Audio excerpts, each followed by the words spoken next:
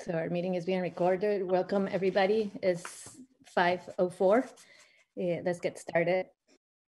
We're going to call the meeting to order. And first, the order of business is going to be an executive session. Could I get a motion? Move that we go into executive session for personnel matters. Can you state everything? Is student matter, negotiations, and personnel matter, Chris? Yes, is that okay? For student matter, negotiations, and a personnel matter. Second. Thank you. Any discussion? All those in favor, please say aye. Aye. Aye. Aye. Aye. Aye. Aye. Any opposed? Hearing none, let's move into executive session, please. Okay, thank you. Just for everybody, Vera is on my speaker phone here with us. We'll be here. So let's move in. We have some agenda revisions because we have a hard stop, but let's move into reception of guests. You have been really patient with us. Thank you for allowing us to have a little bit longer executive session. Let's move into public comments, and we're gonna start with 15 minutes for public comments, and Jim is gonna help me keep track of that. So let's see, could you, any hands up? I can see. How about if they use their hand raise function? That helps. I just see one, Zach Gonzalez. Hey, hi, Zach. Hello, thank you. I'm actually going to be reading something on behalf of a member who can't be here today. I'm going to go ahead and read what I was shared. This is from an elementary school member.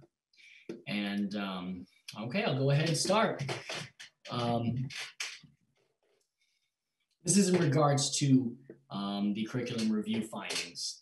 And then I'll just read his words now.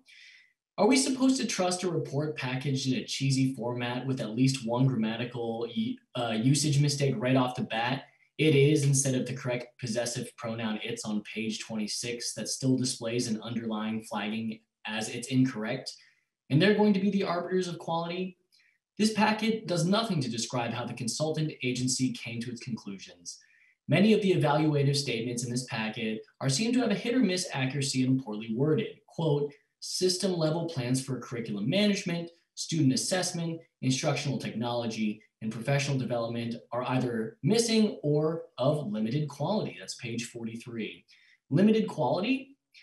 Limited is best applied to objects with scalable dimensions. So either reduced quality to some linear single variable index, or they've made that assertion as part of an overall pitch that there is so much out of whack at our district that of course we'll need to hire them for a number of years to get these problems fixed. Or what about the infographic on page 33? Is the top half supposed to represent the situation as is, with socioeconomic level and test scores being the only operative factors? How does having arrows on the top that mirror the ones on the bottom clarify the significance of that visual?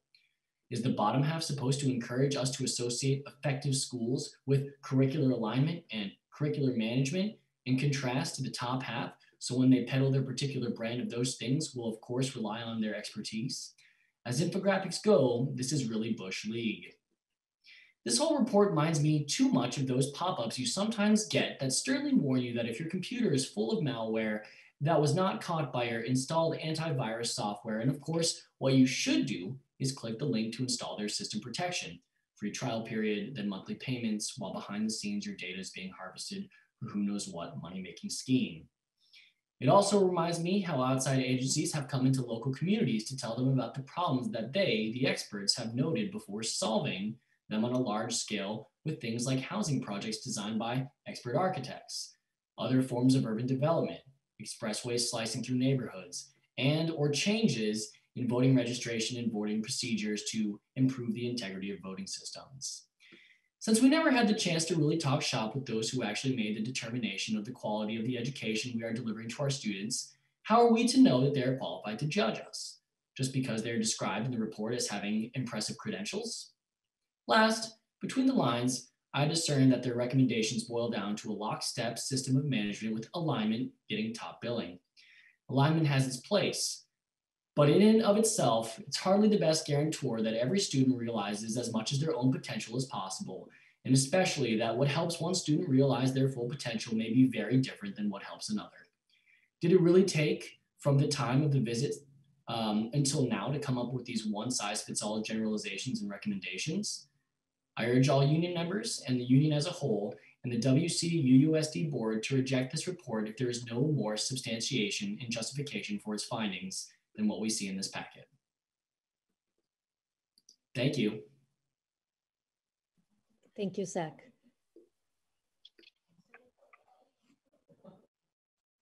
Hannah Brown. Hi there. Thanks for listening. I'm a community member, by the way. I have 2 kids at Rumney. I want to support what I just heard. I have very similar concerns. I think it is the board and the administration's job to relay to the public in terms we understand, not in educational jargon, in terms that we as parents and members of the community can understand as taxpayers footing the bill, really what the specifics are, what the goals of this review are, and what the specific implementations are going to be. I know we saw two positions listed on School Spring that seem to be correlating with this finding. And that's really concerning to me that we are overall reducing staff, mostly through attrition, but we still, for example, at Rumney, we right now have 1 less full-time teacher than we did. And now we're being asked to foot a bill during a pandemic for a third-party consultant review, and then potentially footing the bill for 2 administrative positions. That's concerning. It's also really concerning to me that we are judging how curriculum is implemented during a pandemic year, when globally curriculum implementation is generally agreed to be invalid. We have colleges across the country getting rid of their standardized test requirements because 2020 and 2021 are no indication of the actual quality of our education. So I have deep concerns about making broad systemic changes based on a review that happened in any time between 2020 and 2021. That's where I'll end. Thank you very much. Thank you, Hannah. Lisa, Hannah? Hi, I'm Lisa Hanna. I teach 5-6 at Doty. I also am a Worcester community member and parent. And thanks to the community that has showed up tonight. It's quite the turnout. As we listen to the findings and recommendations of the curriculum audit tonight, I asked the board to listen to what aligns with our values and ask critical and clarifying questions about what does not. I implore us to attend to the language and ask about the intent. For example, on slide 28, we will see the sentence, everything taught in the classroom prepares students for anything they may encounter on any assessment, no surprises. This line in particular highlights the need to ensure our decisions moving forward from this audit are values aligned. Is it a core belief of Washington Central that everything taught in the classroom prepares students for assessments? Or instead, do we want to continue to insist that our core belief is that what we are teaching in the classroom should prepare students to be global and engaged citizens? There's a critical difference there. What do we value? What are the implications of the language in the report? In my experience in my 9 years teaching and residing in this district, we have valued the following. We value transparency, ethical behavior, and open communication amongst staff, administrators, and board and community. We value teacher voice and collaboration on the mission, vision, and direction of the district in order to best serve the community of students we know so well. We value student agency and engagement. We value teacher expertise in shaping, not just delivering curriculum with guidance and support from coaches and administration. We value students as whole people being educated to be active and engaged citizens. As we listen tonight, let us come back to those values and ask what aligns and what we need to ask and more questions about before we act. And as we move forward with this information, let us please ask who needs to be invited to the table to shape our next steps. Thank you. Thank you, Lisa. Ann Carter? Hi, Ann. Yes, I noticed on School Spring a job listing for a mathematics program director, and I'd like to comment to that. The description says that this position provides leadership and coordination in the development of math curriculum and the implementation of instructional programs of the district while encouraging the use of variety of instructional strategies and materials consistent with research on learning and child growth and development. I'm struggling to understand the need for this position since this work has been ongoing for over the last 6 years under the leadership and support from our current curriculum director. Starting 6 or so years ago, Curriculum Camp gave the opportunity for teachers to work collaboratively. Over the course of time, Curriculum Camp participants worked on levels of knowing, proficiency scales, benchmark assessments, and effective practices. Each year, teachers came together to improve what had been developed in prior years, as well as continue to work on developing a course of action. This was all achieved under the capable director of the curriculum director. All of those documents continue to exist and are constantly updated. There have been delays with moving this work forward for over a year due to COVID. However, Ellen Dorsey and I have been working together this year to update the effective math practice and the implementation plan with the intent of actualizing the effective math practices tool as outlined in the WCUUSD plan for moving forward from 2021. This document includes implementation of instructional programs, encourages the variety of instructional strategies and materials consistent with current research on learning and child development. We are also in the process of tuning the document given feedback from teachers and administrators, thus allowing for voices from many.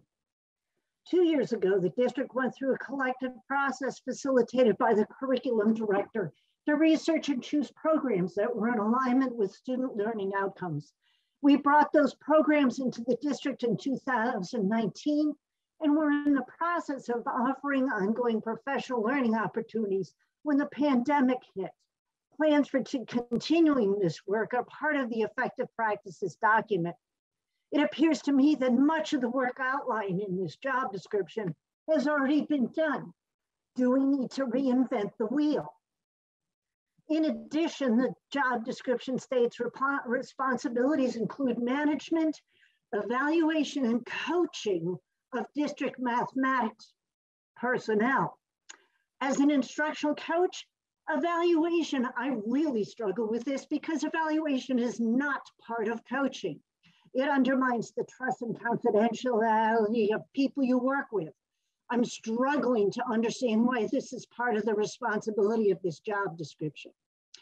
Oversight of the program development and implementation, ensuring instruction is aligned with the Vermont Ed Quality Standards, guiding district teams in evaluating instructional methods, and developing strategies for implementation and improvement is exactly what our current curriculum director has done for the last 6 years or more.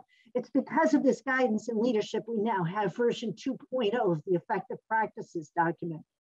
As far as the other responsibilities, isn't that part of the leadership team's role? Isn't the leadership team responsible for working cooperatively and collectively with staff and other stakeholders? And lastly, as an instructional coach in math, why didn't anyone ask for my voice? As an interested educator, district employee, and a taxpayer, I would appreciate Brian talking to us about his thought process, internal conversations about this position. Who have you talked to, and how did you come to this decision to post it? Thank you. Thank you, and I just want to let people know that we're about 8 minutes. Stephen? Good evening, Floor, Brian, and the rest of the Washington Central School Board. My name is Stephen Ushkov, and I teach math to the most wonderful students at our own U32 middle and high school. I also serve as secretary of the Washington Central Educators Union. At the risk of taking up too much time for others to comment, but also encouraging each and every voice that waited a long time to speak this evening, I feel compelled to share a letter written and endorsed by the compassionate many I work with that speaks volumes to the initial context and self-evident inappropriateness of conducting such a deficit-based curricular review during a pandemic year. This letter raises many questions, flags, and cries for support for our students, our schools, and our exceptional workforce that are still largely unanswered since it was first shared with the superintendent and board in early January. So on the appropriateness of our curriculum review this year, we write to you as representatives of the teaching staff of the district in an effort to make you aware of the impact the curriculum review that has recently been imposed on our schools. It seems that this process has been undertaken without consideration for the capacity of our staff or the quality of the data that might come from it. And certainly without concern for the impact on morale that has already caused. The pandemic and our necessary response to it, rightly characterized by Brian at that time as heroic, has been traumatic. If we are considering ourselves a trauma-informed school district, we must recognize that this year has been a shared trauma that we are all still undergoing. Most of us are operating in new environments, having to adapt curriculum, instructional models, and working routines on the fly, even as we are losing students to technological challenges and fearing for our own health and safety as case counts go up and area schools are going remote due to threats of civil unrest. The teaching staff in the district are courageous, tireless, and creative, but we are human and in need of support. To be tasked with any directives that do not immediately support our ongoing operation through this crisis is certainly tone deaf and runs a real risk of crushing our staff's already fragile morale with the shared feeling that our leadership is this far out of touch with the strains that we are managing every day. We're losing touch with students is the feeling, and this is how you help us. This has had a huge impact on our morale. We would like to work in a district that top to bottom has the capacity to support our families in this crisis instead of demonstrating a quote, business as usual blindness to the real suffering and educational losses we are experiencing. We'd also like to work in a district that considers curriculum review as something to be done deliberately, seriously, and with care. In our view, this should be a process that best demonstrates both the quality of our instruction as well as reflecting the immense work we have done on district-wide curriculum over the past few years. When we reach out to our colleagues about whether our feelings on this issue are shared, the consensus response ranges from, I'm outraged. Are they really going to judge us based on this fall? Through, I guess if they feel like they have to.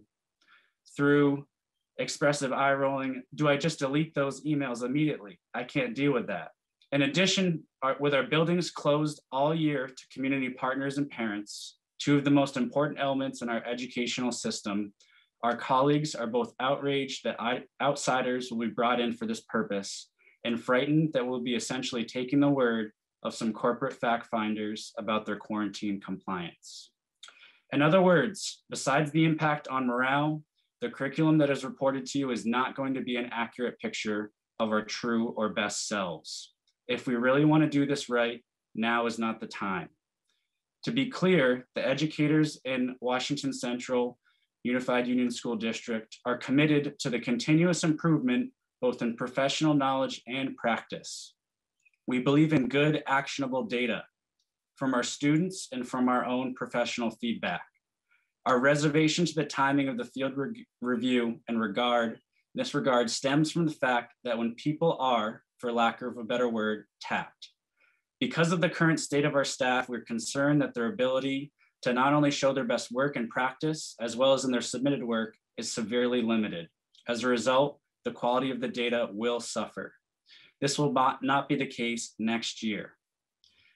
Because we are a committed group to being active in the solutions of challenges, despite not being part of the planning, we offer the following ideas in case the review simply can't be put off until next year. If there's a classroom observation component, we suggest using other times when this could be met. One suggestion is using the summer program as our site for observations. It will allow time for the current COVID spike to decrease.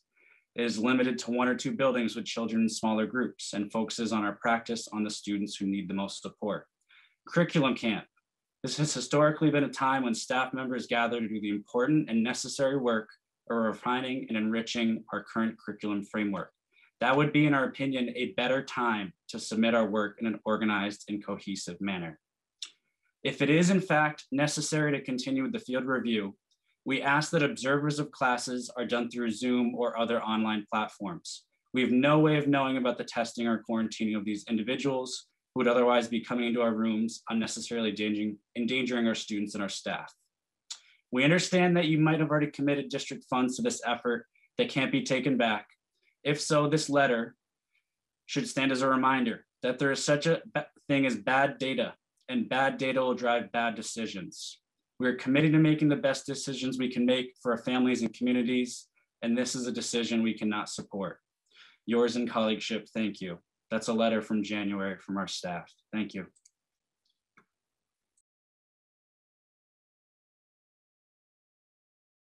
Sorry, I was muted.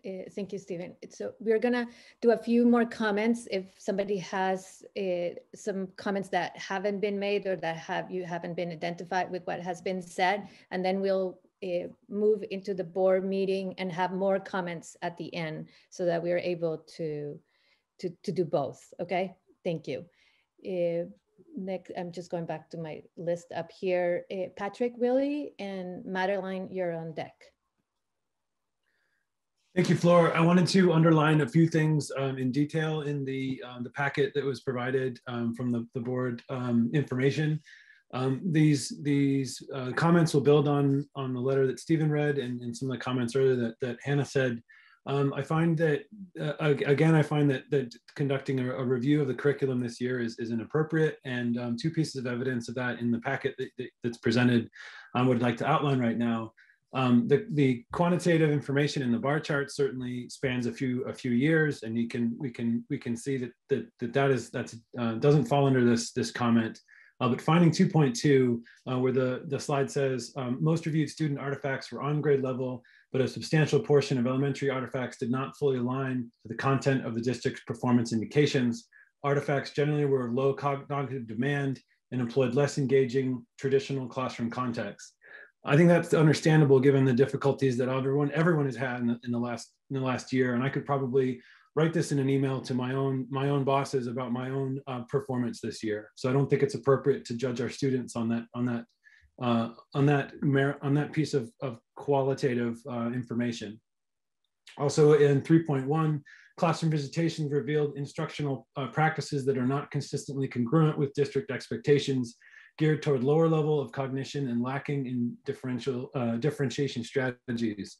I think again, this is a finding that it is inappropriate to hold against our teachers or our students or our schools or however we are deciding what is taught in our buildings. So I wanted to bring those two specific findings to the attention of the board, 2.2 and 3.1, and I hope that you can ask the questions to get to the bottom of how these pieces of information are being used, and hopefully they're not being used at all to further any kind of policy change. Thank you. Thank you, Patrick. Madeline. Hi, yes, I'm Madeline Doherty. I am a teacher at U32. I teach special education and English in the Zenith program. Before I came to U32, I taught in a charter school in an inner city district in Chattanooga, Tennessee. And that charter school focused on rigor and test prep above everything else, to the point that it destroyed students' mental health, it destroyed teachers' mental health, and they had a 50% turnover rate. And the kinds of things that went on there are very similar to the kinds of wording that I am seeing in this report and in the slides. And I find that extremely concerning. I know I'm talking really fast. It's because I'm trying to respect the minute and a half.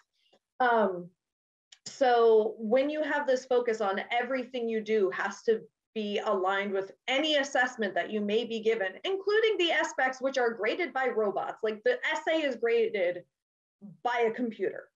It is not a valid test of what our students are doing. And yet every single thing we do is supposed to be aligned to that test. I find that absurd on its face. I also noticed the language around essentially that this curriculum management audit will somehow help us to disrupt the fact that students in poverty have lower test scores. The only thing that is going to change whether or not students in poverty are doing well has been shown time and time again to be getting them out of poverty.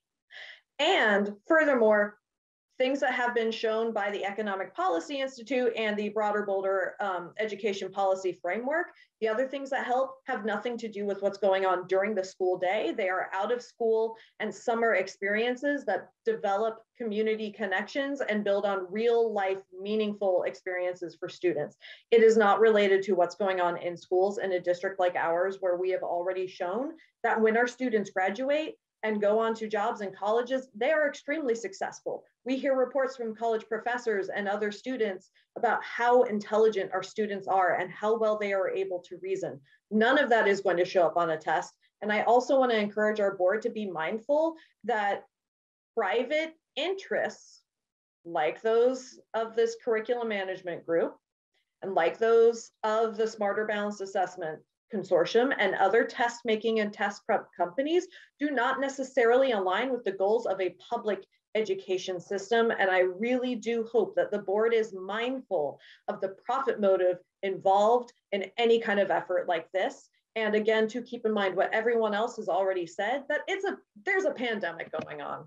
And there is no way to get valid data on our students or our teachers during a pandemic. Thanks, Madeline. Becca? Hi, thank you.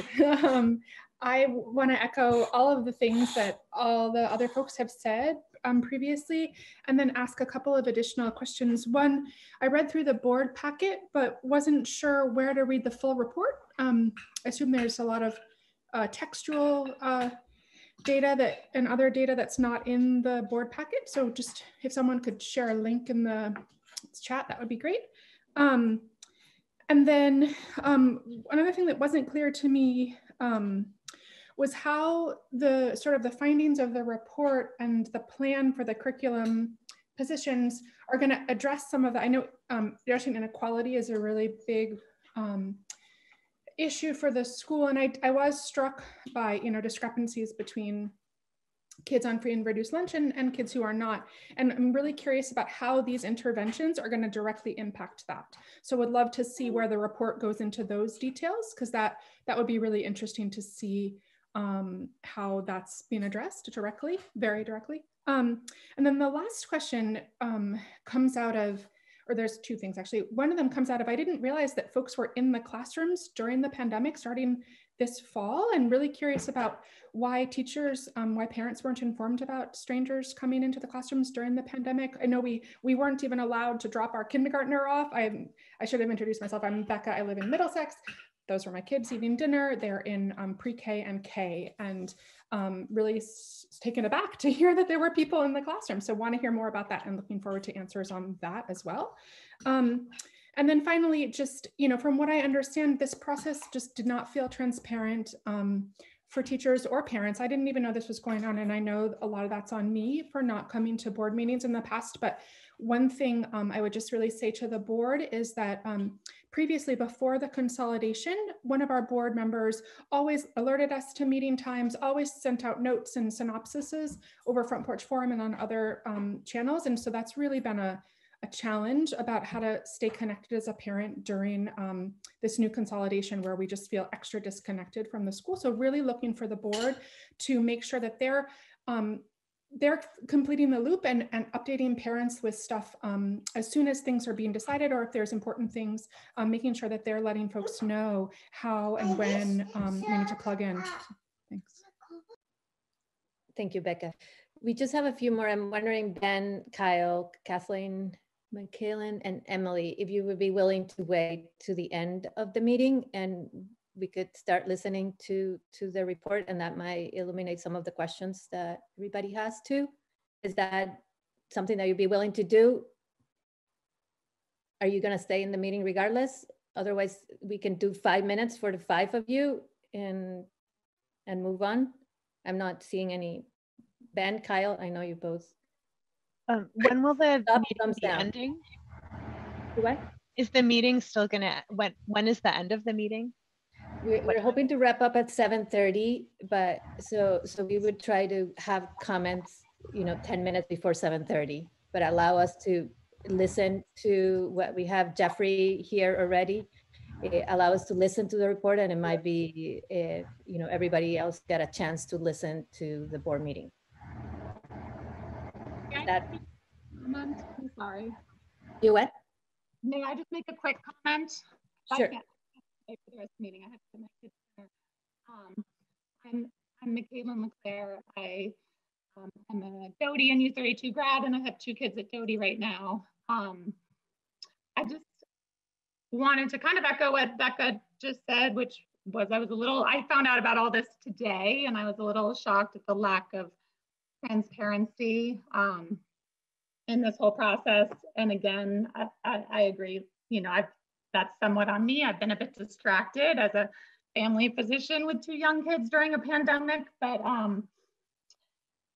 this was worrisome to me. And the main thing, I'm going to keep it real short. The main thing that worried me was I didn't see any evidence in this report about really what is at the heart of the U32 district and what makes U32 unique and the principles it was founded upon.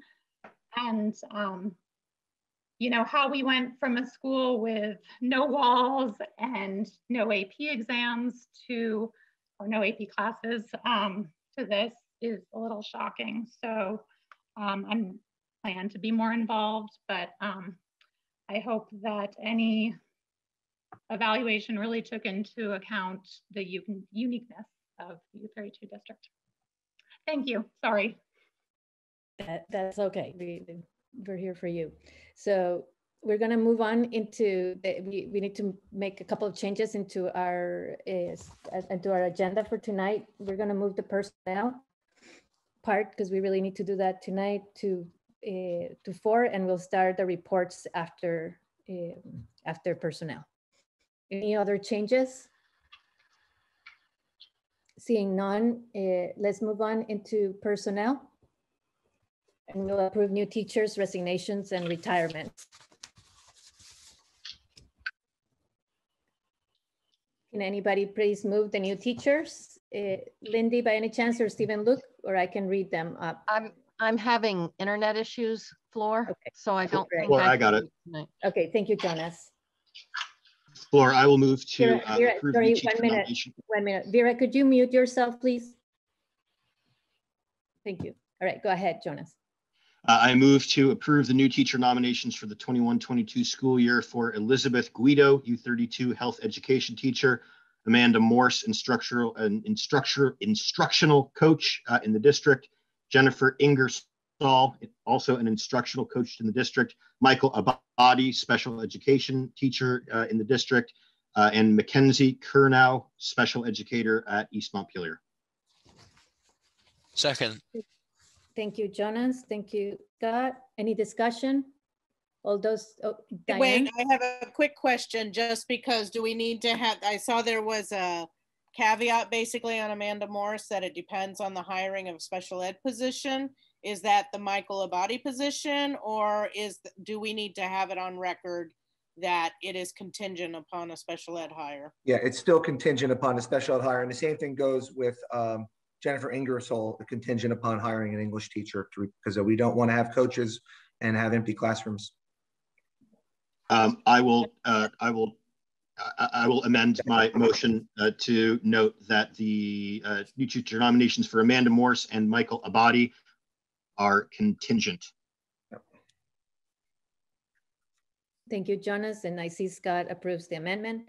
All those in favor of approving the motion, approving the new teacher nominations as read, please say aye. Aye. Aye. Aye. Any opposed? Aye. We're Unmuted. okay. Thank you, Chris. Is hearing Laura, I'm sorry to interrupt.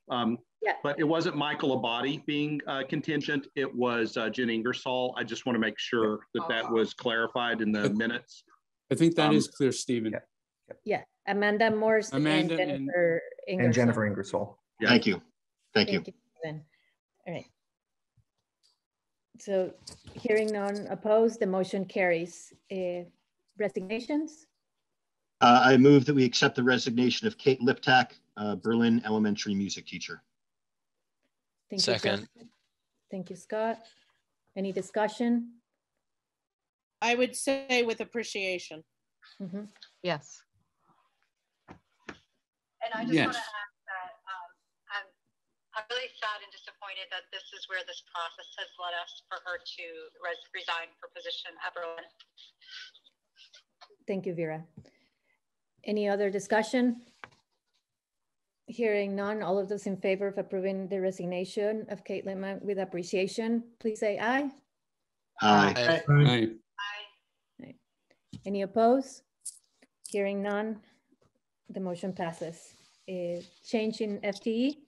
I move to approve a change in FTE for Tyler Smith, an instructional coach at Berlin Elementary, to 0.4 FTE, a 0.4 FTE intervention to 0.4 FTE instructional coach, while retaining a 0.6 FTE as an interventionist. Second. Seconds. Any discussion? All those in favor, please say aye. Aye. Aye. Aye. Any opposed? Hearing none, the motion carries. New hires. I move to approve new hires, the hires of Christopher O'Brien as the district's director of facilities, Caroline May as the principal of Rumney Memorial School, and Jessica Wills as the assistant principal at U32. Second. Thank you, Jonas. Thank you, Scott. Any discussion, any questions? Chris? Brian, can you describe the principal search process for Rumney? What it involved? Yeah, so we ultimately followed the district interviewing and hiring process for these vacancies, including the Rumney position. I had asked all committees in these positions to submit multiple candidates for my review. After site-based visits, where they were interviewed at the site, I did receive feedback from staff and parents. And at my level, then when the folks were brought to me for my consideration, I created a new procedure to help me determine who would be best able to meet the needs of children in each school. We did performance tasks with the Rumney principal. We did performance tasks that involved 2 other elementary principals in our district who helped me assess each candidate's readiness and skills required for the position. And I'm just very confident and pleased to have had such qualified candidates. Okay, thank you for that.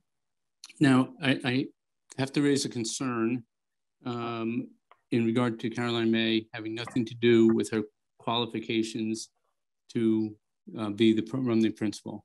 My concern is and it's a concern that was actually raised during the policy committee when we were talking about principals deciding whether or not a student who's beyond the cutoff time for kindergarten should be assessed. And there's concern raised about the principal making that decision because of potential pushback from parents and how it would be an uncomfortable decision. And one of the things that was floated was whether or not having a neighboring principal actually make a decision on whether a student who had missed the deadline by birthday would otherwise be qualified or able to attend kindergarten. So my concern here is that Caroline will have 3 children, I believe, at the Rumney School, and having her as a principal, as a decision maker in regard to her own children, I think raises a potential conflict of interest, and I think we should address that. Was that discussed at all during the interview process? I really can't get into anything about conflict of interest. I mean, this is a personnel decision that my job as the superintendent is to analyze the candidates based on a process which I've explained to you. And I'm here just to let you know that that I do not see any conflict of interest in that regards. I think we have some really great candidates here. And okay, so I understand that, but the potential conflict is Caroline deciding on a discipline or a course of action for her own child as a principal. And that I got to tell you, that is uncomfortable for me. And, you know, it just, I think it can put staff members in an untenable position. Yeah, I don't think because she's a supervisor. Yeah, I don't think I'm not saying it's the appearance issue. We always try and avoid appearance, to avoid an appearance of a potential conflict. And I think if we should address this before rather than in the backside. And I think it could be easily handled. I agree with you. I don't think she's the first principal to ever have children in their own school. And I think that you're right, that there's a way of trying to make sure that any types of conflict of interest are resolved, possibly even by someone else. Like a neighboring principal in a neighboring school. Okay, Chris, okay. Yes. Hold on 1 minute. We have other board members with questions too. Jonas and then Steve and Luke. So just to Chris's point, I would note that Caroline was extremely diligent and thoughtful in her recusal over the last couple of weeks. And I would expect that her thoughtfulness would continue. Brian, in terms of the process of hiring, searching and hiring, was there a search committee or an interview committee for the principal and assistant principal positions? Yes. Yes, they're on the nomination form. Okay. And what was the time? Were they involved in that from the beginning, or was there a time at which people were brought into the process? Yeah. So it's ultimately the interview committee. The interview committee, it's a site, starts off at the site based, and then they follow their process where they interview. They do a site visit. You start off with a number of candidates, and it gets smaller and smaller until it gets to the superintendent's level. And then I held my own interview, where we did some performance tasks, and I had some other principals also attend those performance tasks with me. So I'm just noting that Kat and Aaron, the principals from Calais and Berlin, their names are written there in pen. Were they added to that process later? Yeah, what happened is I anticipated this question tonight, Jonas, and I wanted to be as transparent as possible. Those are the two principals that helped me in the final round interview here.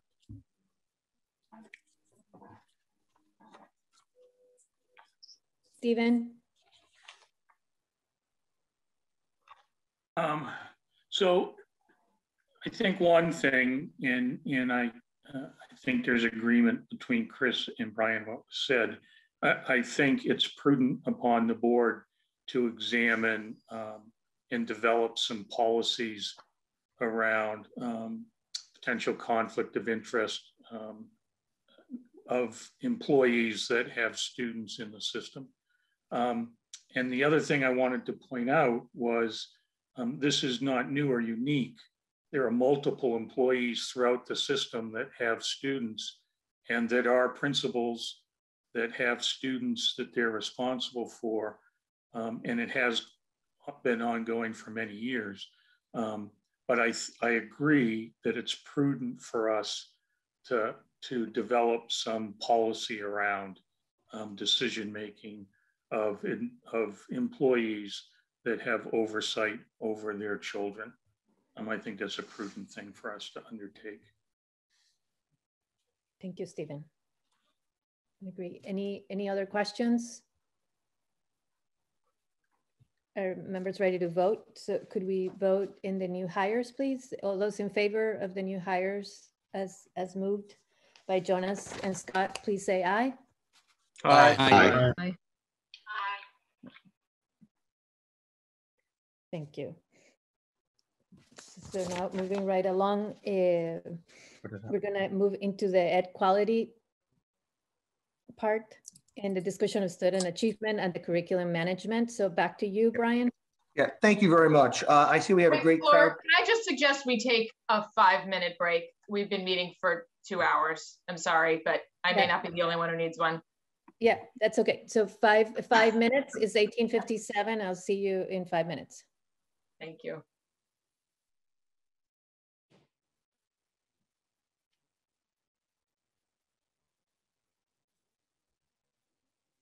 Okay, 7:03. Let's get started again. Can you hear me? Yes. Yeah. Great. Thank you. All right. So there's two things that in the rush to listen to everybody, I forgot, and I want to get in the three motions from an executive session. So if Jonas, are you available to do those three? So the two that, well, actually we are not doing the two negotiations. So just the students, please. I move that we accept the superintendent's recommendation for the two student matters we discussed during executive session. Thank you, Jonas. Okay. Yeah, it was three actually. It was three. Was it three? My bad. Yeah, three. Sorry. Yeah. Second. Okay. Thank you, Diane. All those in favor of approving the motion, please say aye. Aye. Aye. Aye. Aye. Thank you. Any opposed? Hearing none, the motion carries. So now we can, Brian? Yeah, this was the other piece just from personnel. So we're still looking for a business administrator position to replace Lori Bebo. And there's an article in your packet, basically just talking about what we're doing in the process to date. So right now, there is we've been developing a temporary plan that would involve coverage. And so for having Virginia Breer and Matthew Kittredge work on working on to fill the role of Lori in Lori's retirement. I've also asked Lori to work on developing a project timeline and work plan that assigns tasks and identifies how this could work with Matt and Virginia for the next 12 months and for the entire physical office, because I know that this is a very big piece. Right now, we're planning on using ESSER and budgeted funds to pay for the position, to pay folks for their time, because doing the extra work will require a different amount of time for Virginia and Matt. And the ultimate thing is, what I want to ask is that while this is a contingency, while we're still looking for candidates, I will say that we've met with a number of candidates for the business administrator vacancy. And I will say that some of the candidates have requested some sort of mentoring / crossover and support. So I'm definitely trying to have conversations with Lori and seeing what's available, who's available, and who may be available to do that work. And so ultimately, I was going to ask the board tonight to make a motion to authorize me, the superintendent, to issue interim contracts for the business administrator vacancies. And so that's what I would do right now. Any questions before I ask? I don't see any hands up, and my Chris, screen is. I see Chris. Okay, there's Lindy too. Okay, Chris, go ahead, and then Lindy. Contracts for which vacancies, Brian, are you talking about? Business administrator. I know right now we're trying to. Okay. So I would be looking at an interim contracts for business administrator vacancy, potentially using Virginia and Matt Kittredge to fill that position until fill that work until we either find we find someone who can do it, and also try to figure out and working out with Lori how we can make this work in the interim while we find someone. So are these contracts for Virginia and Matthew? That would be the plan. That would be the plan, but I would say that I would probably go forward with saying interim right now. I believe that they are. We've talked about it. I don't know if Lori has anything else to add on that part. Okay, and would it also be contract for Lori cross training after June 30th or whatever it is? Okay, Chris. So that's a great question. If it happens, I mean, that's I'm just trying to get a sense as to what you're asking for, what authority you're asking for here. So as Lori's supervisor, and only if the board wishes to authorize me to do this, then I will work with Lori about a temporary contract. But I would need the board permission to do that, and of course I would need to talk with Lori. Okay, thank you for the clarification. Lindy, and then Carrie. I think my question was very similar to Chris. He just said to issue contracts. And I know Virginia and Matt have both been there well over 10 years. So they should have a pretty good handle on how the operations work. I guess my concern was just voting yes for a contract that I don't really know what it is. If it's just for him to write up a contract for an interim position, we would have to approve the hiring, I assume, but that was my concern. It was a little vague. Yeah. Thank you, Linda. Kari? My comments, questions are along the same lines. And I guess the first thing is, Brian, do you need this approval tonight? Or could it wait for 2 weeks? I mean, everything can always wait. I just worried because I don't want to put Lori on the hot seat or anything. Lori's a great employee and she's here tonight, and I had to have a conversation with her, but 2 weeks from now, it's June 2nd, we're running out of time. Okay, I understand that. I'm just asking. Yeah. What I have the same sense, I think, that my colleagues do, which is there's not enough detail on this proposal for us to be fully comfortable. And I'm wondering if we do give approval tonight, can you come back in 2 weeks with a little more detail about what this looks like? And in particular, what I'm interested in is what are we giving up? What are we foregoing? Or what are we risking by not having by having this contingency plan in place? And I'm in support, but I'd like to know a little bit more. I mean, I can definitely come back with more information, but I wouldn't be able to move forward until I, got the board permission to move forward in this direction until, and then come back with, what's happened. Brian, I think what will be best is for you to move forward in solidifying what the interim would be. I thought that when we had talked about this with the hiring committee, it was about giving a stipend for both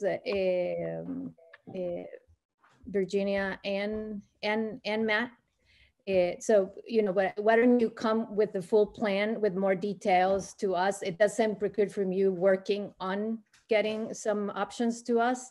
I don't think we want to get in a position of doing a contract at this point without enough details. Okay. So what you're saying is come back to the board with the plan. Yeah, it doesn't preclude you to having a plan. That's why we know that we need some contingency. We've had a hard time finding a candidate. We have had some good interviews, but we haven't had successfully got one. We are still working with this search firm and we're hoping to get a candidate. We just need to have a contingency. So come up with a contingency, solidify it and present it to us and then we'll approve it. So we're not holding you up. Jonas? Yeah, I'm just curious. Is there anything that precludes an employee who takes early retirement from contributing to the district as a consultant or a contractor? I believe there are some rules and regulations that we have to follow. That's something that I would explore, but I didn't want to explore anything without speaking with the board. In previous renditions, we did incorporate something like that for teaching, but I don't think we did that this year. With these, I don't think it's statutory. I think we'd have to incorporate it as a condition. Okay.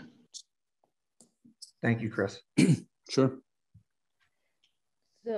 So Brian, to be clear, we would be working. Well, Stephen, I'll let Stephen and Lindy. Do you have your hand up again, Stephen?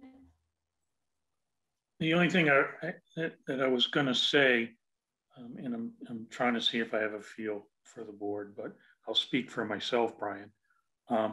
I in no way want to hinder any possibilities that you might be able to create to allow the district to still function in that role, in that need. And I want you to be as creative and forward thinking or outside of the box thinking. I don't want to encumber you at all. I think what I'm just hearing from others and from my point of view is tell me what you want, or tell me that these are two possibilities and we've got to do one of them. and then we can have a talk about that and make a decision. Okay. Thank you, Stephen. I mean, I would just, again, I would go back to authorizing me to issue interim contracts for business administrator vacancies, but I'll do what the board wants, because I still have to have conversations with Virginia, Matt, possibly Lori.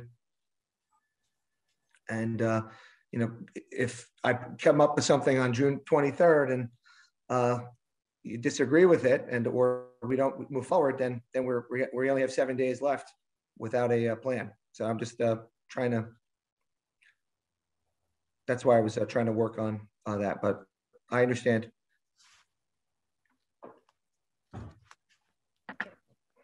So let's move on. You have clear direction, Brian. We just need a little more detail to be able to authorize it.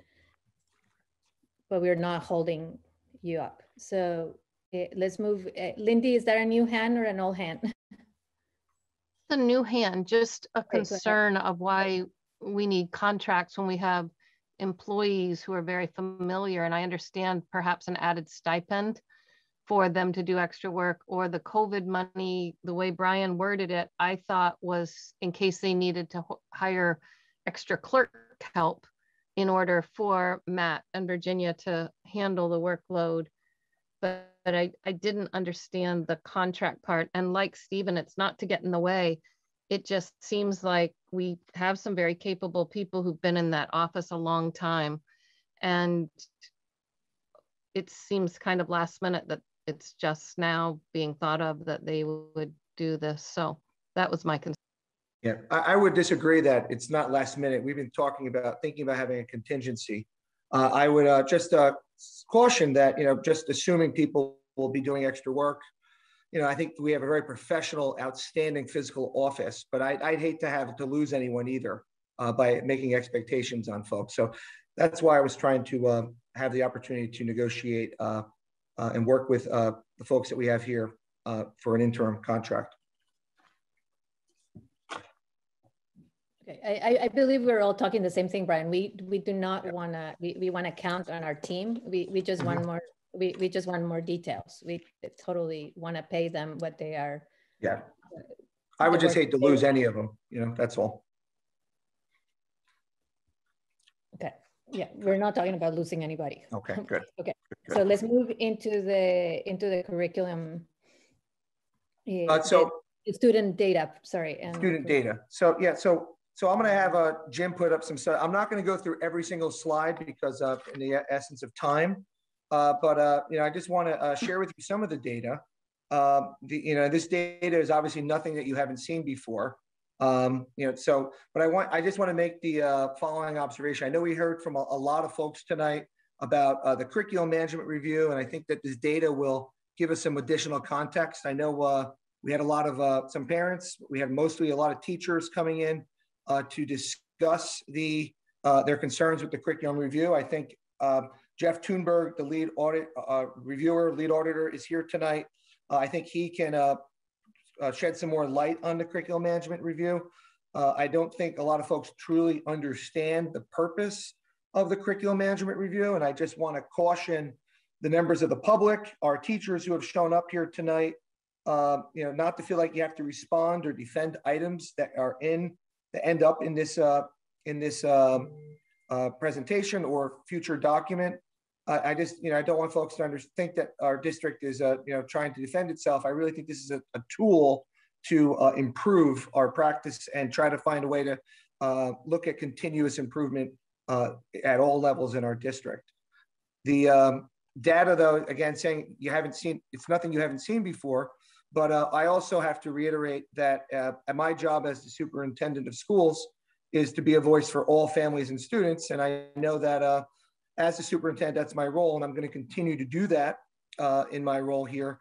And I'm going to advocate for students who may not be represented here tonight. I think that's part of my job, is to advocate for some of the children and families who are not here tonight.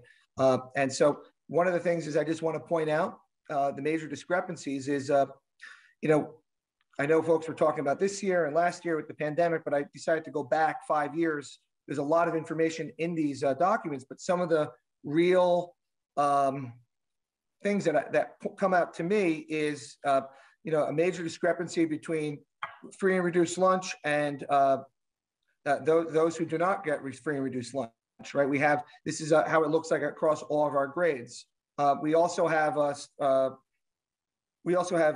documents that talk about the differences between students with IEPs and students who are not on IEPs, and what the difference is here. And these are very stark, major differences. And you know, one of the purposes of a curriculum management review, and I'm sure Jeff will talk more about it, is really to look at, you know, what it is that teachers are using in the classroom. How are they teaching? But how is the system? It's really about the system. How is the system structured in order to provide support for teachers? How to provide support for administrators? How do we plan our professional development? How do we, what is our system here? And how do we plan for improving our practice across the district? So it's really about, again, a process of continuous improvement. And I would just caution, I heard a lot of folks talk tonight.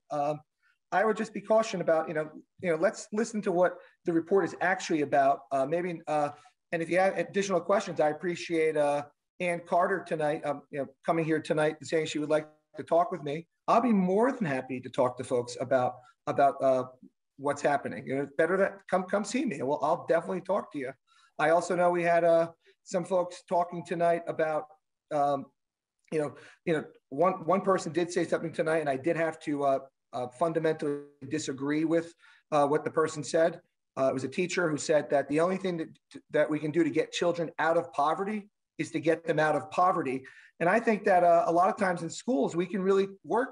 We're trying to give our children opportunities to be successful. And that's what the curriculum management review Brian, can I just about. stop you? I really want to hear the presentation, and I'm really running out of steam. It's 7:20. We've been here a long time. I don't think it's appropriate for you to respond to all the public comment. I'd like to hear the presentation so we as a board can understand what you're putting forward. Okay, so then what I'll do is then if we could just, Jim, can you move down to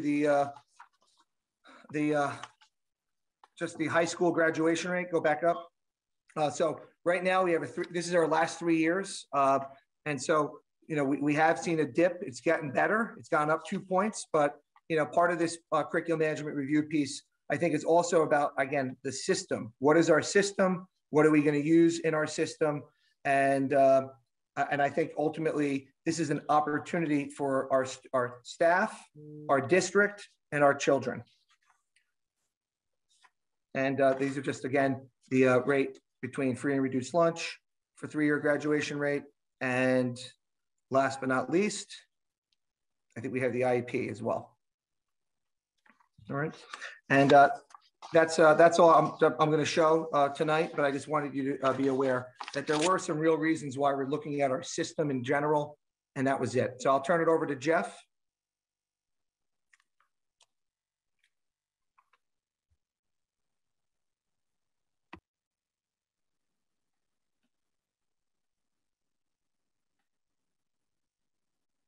Thanks, Brian. Can you hear me? Yeah. Okay. Is this the PowerPoint that you had that I submitted earlier? Yes. I believe it is. Okay, because since I presented yesterday, I did correct that typo that was in there with the misplaced apostrophe. So I just want to make sure that whoever made that comment has a sharp eye, and apologize for that. That one is on me. Thanks, Brian. Thanks, Flora, and the rest of the board, and teachers that are attending tonight and listening in. Appreciate your interest and hearing about the overview of the curriculum review that was conducted in the district. Let me make a few comments before we get too heavily into the slides. I represent a group called the Curriculum Management Solutions Incorporated out of Johnston, Iowa. And we provide this type of service to public and private schools where we are invited to come into school districts and take a look at their curriculum management plan. That can mean different things in different schools, but essentially what it means is how well is the district in providing the educational programming according to their own expectations and standards that they've established for themselves. when we do this, we do more than just look at the curriculum that's being taught. We look at the support systems to support that curriculum as it's being rolled out and implemented in the classrooms to the children in the community. It's a long process that takes place. We have been doing it this year during the pandemic year across the country. We haven't had as many schools request it this year for all the reasons that were mentioned by the teachers. I certainly understand that. I have a daughter who's a teacher. I come from a family of teachers, and I'm in the same boat with you in many ways.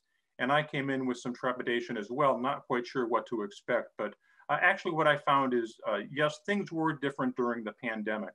But when you look at see what we looked at when we came into the district, you'll find that many of those items that we use for our data sources in preparing our findings for the review are written documents.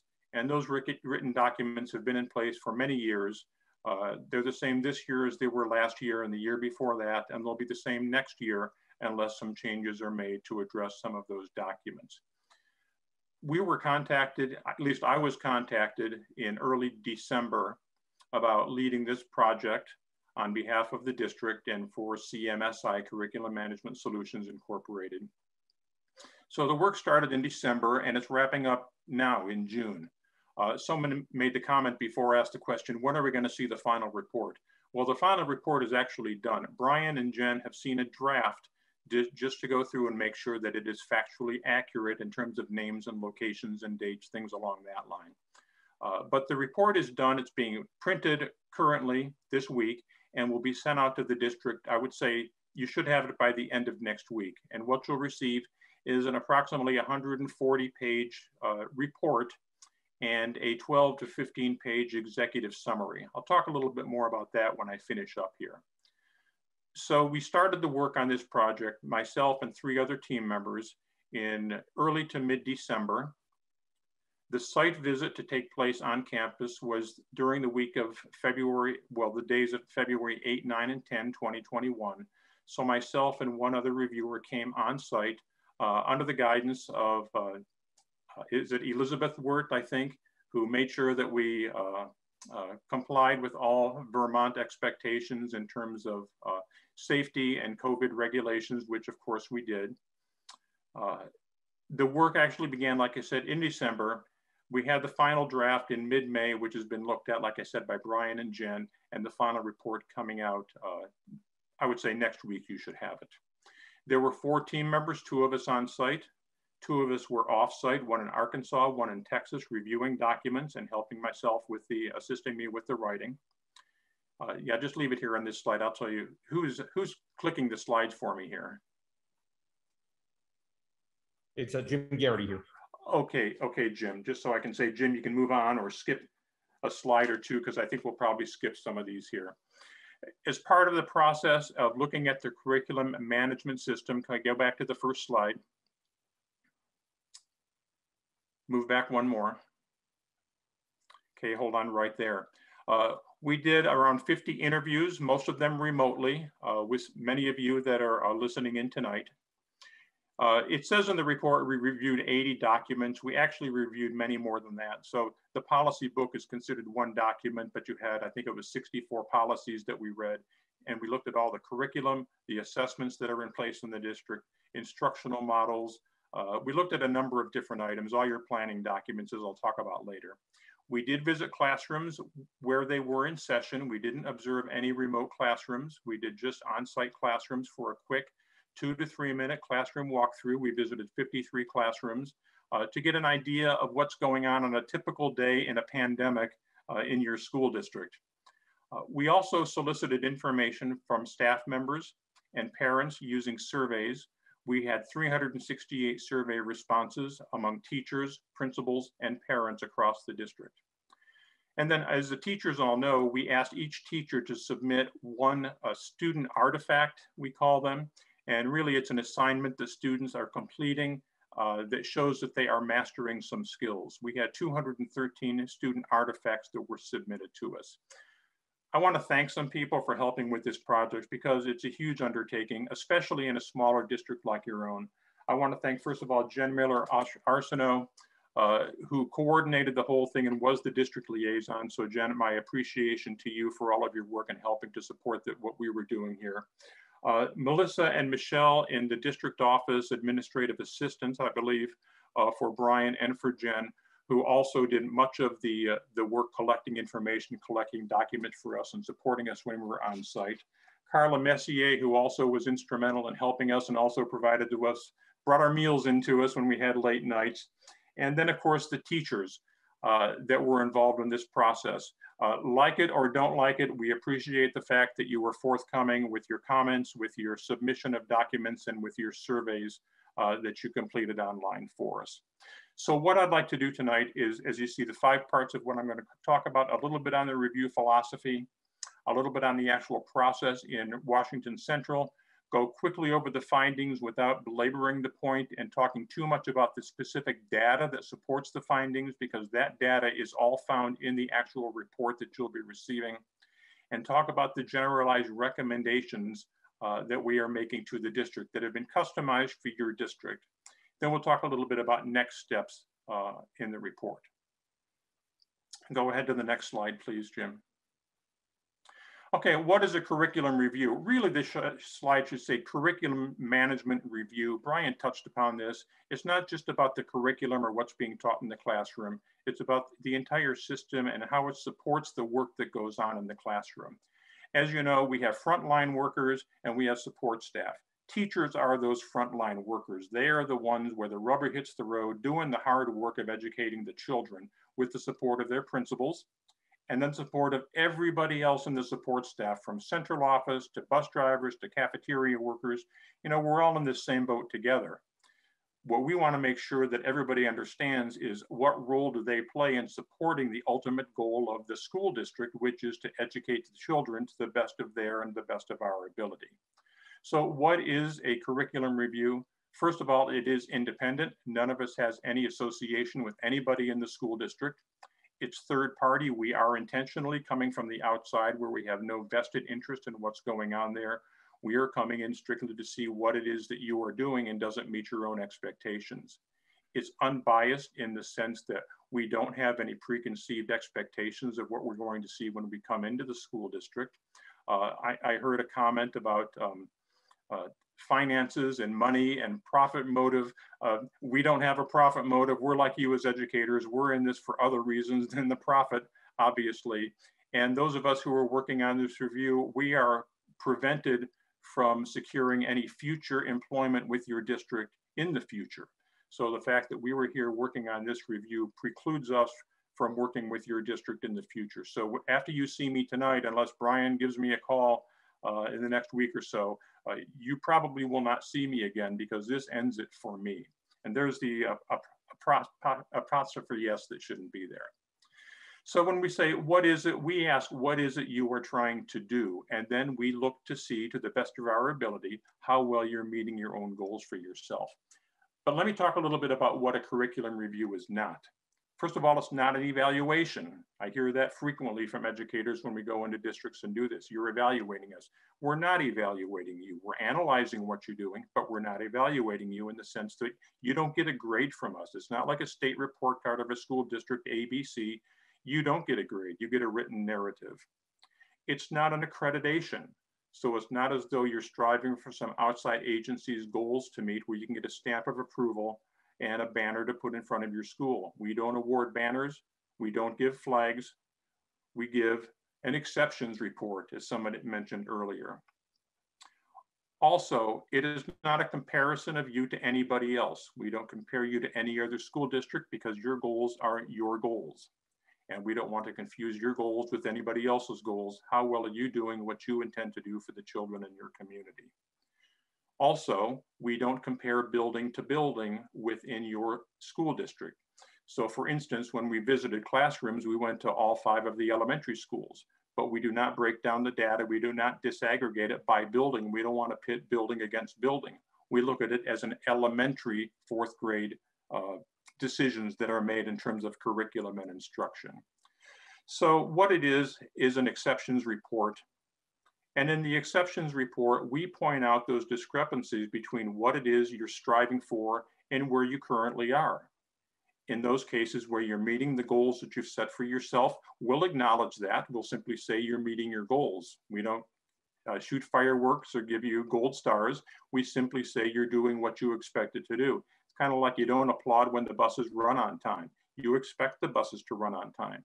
We expect our schools to be high quality every day of the week, every year of the school, of a student's school cycle. So sometimes these reports can be hard to read. They can be humbling in many cases because we are brought in to ask the question, what is it you're not getting done to your own satisfaction? And then what recommendations do you have for us to ameliorate those discrepancies between where you are and where you hope to be? Okay, Jim, you can move on. A little bit about what we do when we come in and look at do a curriculum management office audit or a review in this case. And sometimes I use those terms interchangeably, but this is not a true audit. It's really more of a review of what you're doing. We look for the alignment of what's called the written, taught, and tested curriculum. Educators, you're familiar with this. Non-educators, maybe not quite so much. There's three components to a high quality education program: the curriculum or the work plan. That's the blueprint the teachers work from, so they know what to teach and how to teach it in their classrooms. There's the assessment piece on the lower right-hand side. That's the measurement of how we assess and determine whether the students have mastered the skills we're teaching them. And then on the left-hand side, the teaching, and that's the actual work that is done to deliver the curriculum and prepare students for that assessment. So it's a triangle: written, taught, and tested curriculum. All three areas are important. The alignment part is how well those three items are aligned with each other. Okay, go ahead, Jim. And go one more slide after this. Well, no, go back to that slide. I do want to point one, I wasn't going to use this slide, but I want to point out that last bullet. Everything taught in the classroom prepares students for anything they may encounter on any assessment. The worst thing we can do for our children is have them take some type of an assessment for which they haven't been prepared. Nothing's worse, as we all probably have lived through, where you go in to take a test and there's a question that makes no sense to you at all. You've had no background, no training, no experiences in it. And that's what we want to avoid. However, when we say any assessment, we're not just talking high stakes tests that are coming from the state or the federal government. It might be an AP exam. It might be a district prepared exam. It might be a classroom level assessment. It might be a project that they're working on. It might be a performance that they're putting on for some sort of a fine art class. It can be any sort of an assessment. We want no surprises. We want children to be ready to perform to the satisfaction of the school district, regardless of what that assessment looks like. Okay, go ahead to the next slide, Jim. So when we talk about alignment, we have two variables that take place. What is the district responsible for, as opposed to what is the school building responsible for? Now, prior to your consolidation for the elementary districts, this was pretty easy because they were one building districts with small student populations, a principal, a school board, and dedicated teachers. But now that you've consolidated, you have to look at things in terms of what is my job as the district representative if I work in the district office, and what is the job of those people that work in the building, because they're very different than you might expect. The district is ultimately responsible for developing the curriculum and the assessment piece. The reason that we say this is because someone has to be responsible for the design of the curriculum, so regardless of which elementary building a child attends, they'll be exposed to the same curriculum, performance objectives, performance indicators, regardless of which building they attend. So when they move to U32, they're prepared for 6th, 7th grade, whatever it might be, when they arrive, regardless of their zone of attendance in previous years. In addition to that, those assessment pieces, the tests, for lack of a better word, are designed at the district level or adopted at the district level in linking with the curriculum and aligned with the curriculum. So the curriculum and the assessment is strictly a function of the school district or the central office. Doesn't mean there's no input from the building level, there certainly is, but the design of that comes from the district office. Next slide, please.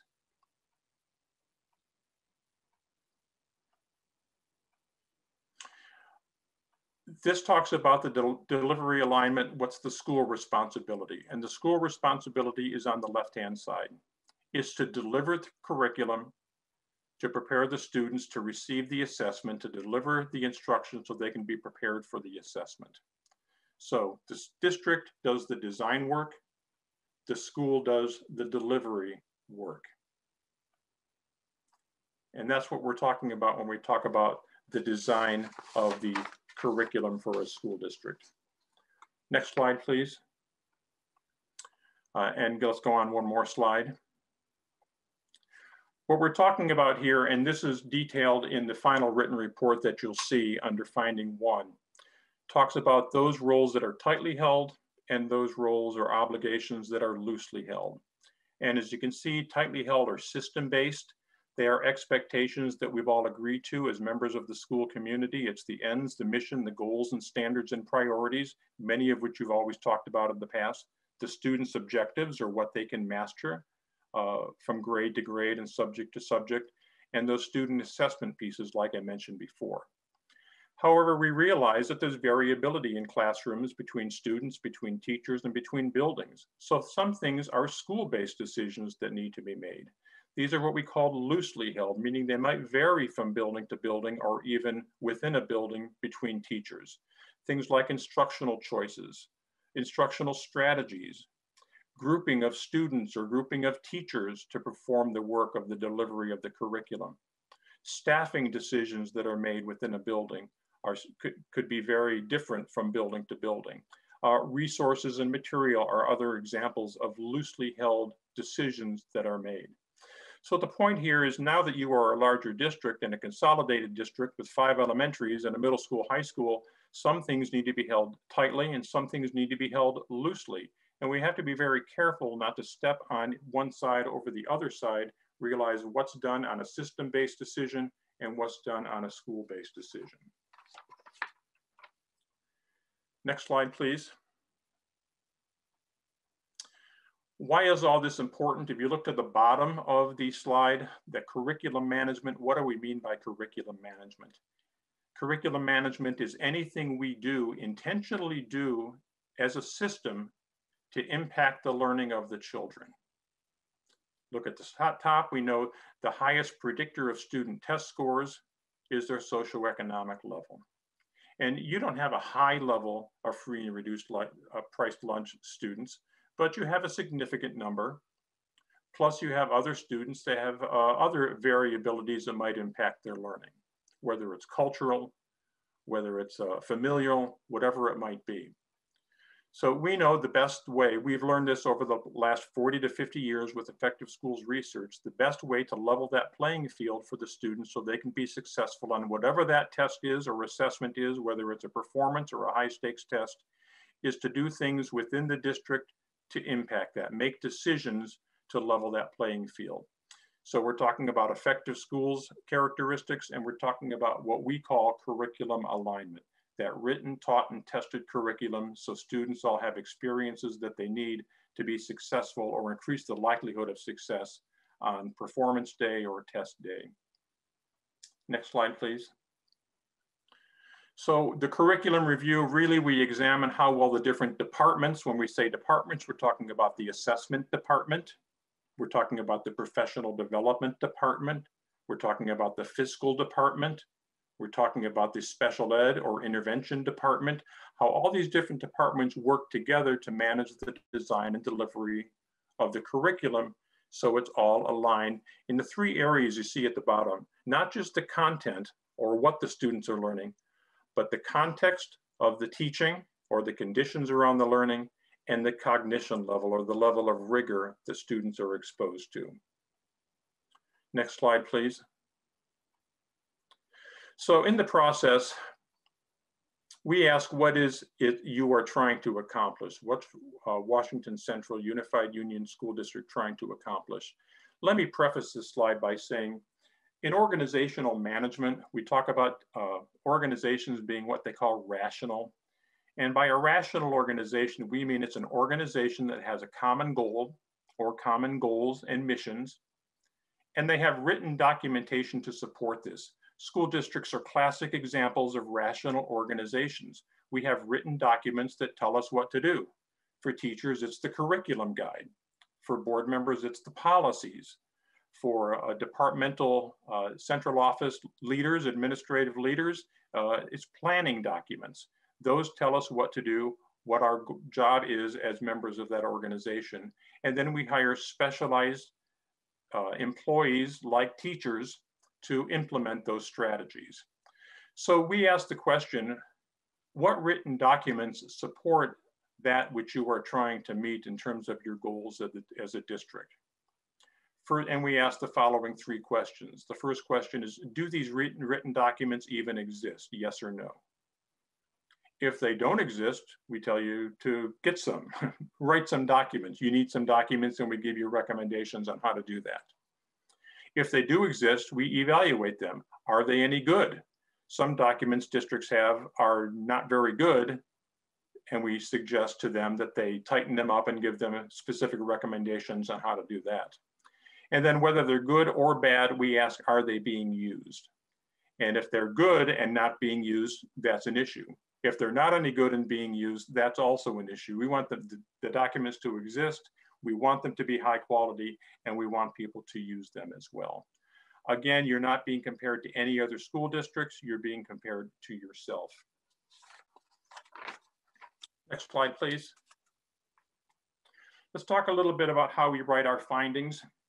We do have findings. That's the basic result of our analysis of all of the data that we see and observations that we make. Findings are supported by triangulated data. So we don't take one data source and write a finding. We make sure that we have at least 2 of 3 data sources available to us before we feel confident to write a finding. So the first data source are the written documents, like I mentioned before. We look over your written documents, like all your planning guides, your district improvement plan, your strategic plan, your building level plans, your assessment plan, staff development plan, right on down the line. We read your policies, we read your handbooks, we've looked at your mission and vision statement. So that provides one data source. The second data source that's available to us is what we hear, which is one of the reasons we like to come on site so we can have conversations with people. Although most of them were done remotely, as we said before. We have conversations with people, and then we also use our survey data as a type of anecdotal information, what we hear. Then the last thing is what we see is our actual observations of what we have seen. So that's why we take building tours, get into as many classrooms as we can, so we can collect information based on what we've seen with our own eyes. And like I said, we need 2 of 3 data sources in order to substantiate a finding. Next slide, please. The result then is a written report, like I mentioned before, with findings covering the relevant standards. We'll talk about the standards as we move through the findings here. I will say in this report, we have 5 findings that we focused on. Being a smaller district, we conducted what we call a small school review of the curriculum rather than a full-blown, more exhaustive review of the curriculum management plan, because we realized you have limited staff to incorporate too many recommendations. So we chose those areas that we thought would be most urgent for you to address first. There were other things we looked at, but decided to hold off on those and only give you those things that would have the strongest impact on helping move you forward. Then for each of the findings, we have recommendations, and those recommendations then are very precise and detailed in terms of what you need to do step by step if you choose to adopt the findings and the recommendations. Like I said, there's 5 findings, there are 4 recommendations. Now, remember earlier I said that we don't compare buildings to buildings. A curriculum management review like this, and Brian addressed this a little bit earlier in his opening comments before I started, are district level. Everything here is presented district level. So our recommendations are directed to those people at the highest level of the organization. The board of directors, and the superintendent. You will not see any recommendations that are geared towards principals, district staff, teachers, bus drivers, anybody else, parents, anybody else in the organization.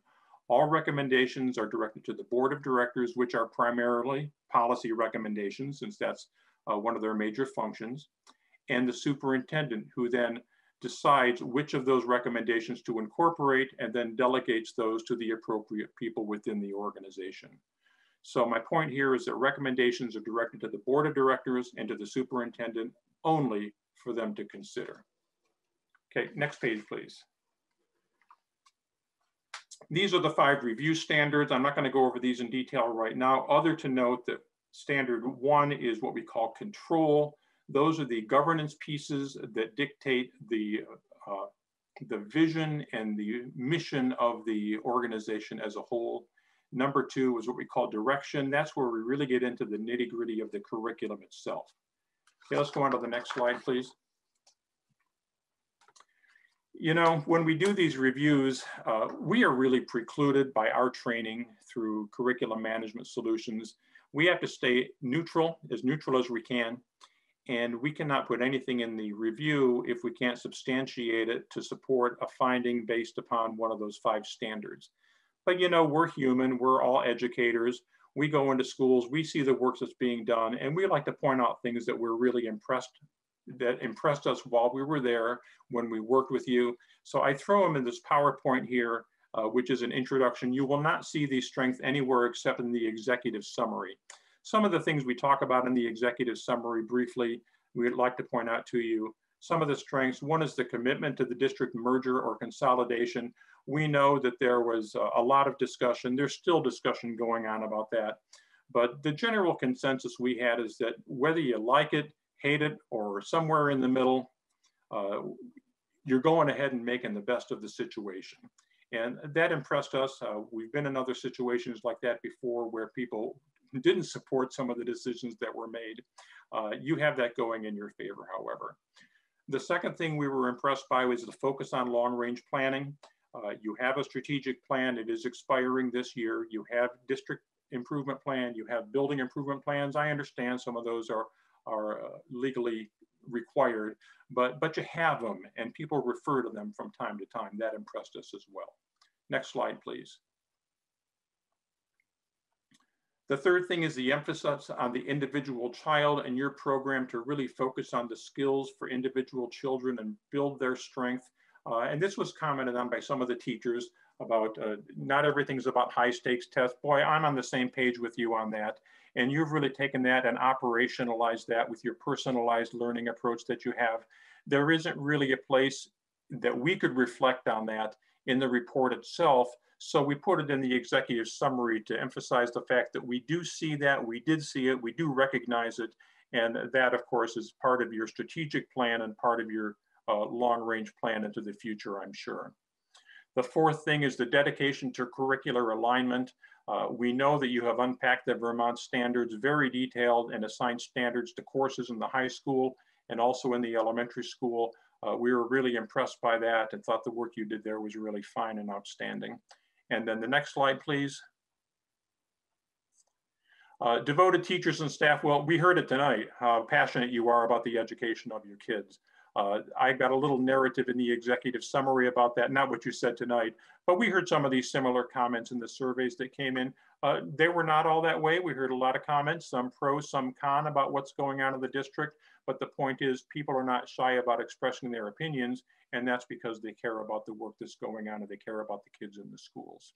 So I know some of you might think some of these strengths are a little bit pandering. I don't mean them that way. I'm just telling you what our takeaways were outside of the review itself, where we have to remain neutral. Next slide, please. Standard one, going to get into the findings here, are what we call control. This is where we look at things like policies, plans, and planning, not just plans, but the ability for planning to take place within the district. We look at job descriptions and the organizational structure. Okay, next slide. Click it one more time for the 1.1 to come up. Okay, finding 1.1, just stop right there, Jim. I'll just read this and then talk a little bit about what I mean here.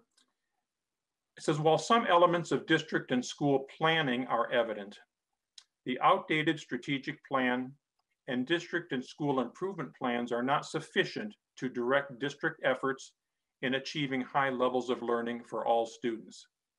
It's not very specific, I realize that, intentionally, because it's supported by the data that's available to you in the report. What we found is that, of course, your strategic plan is outdated, and the district and school are not outdated, but they need to be renewed every year.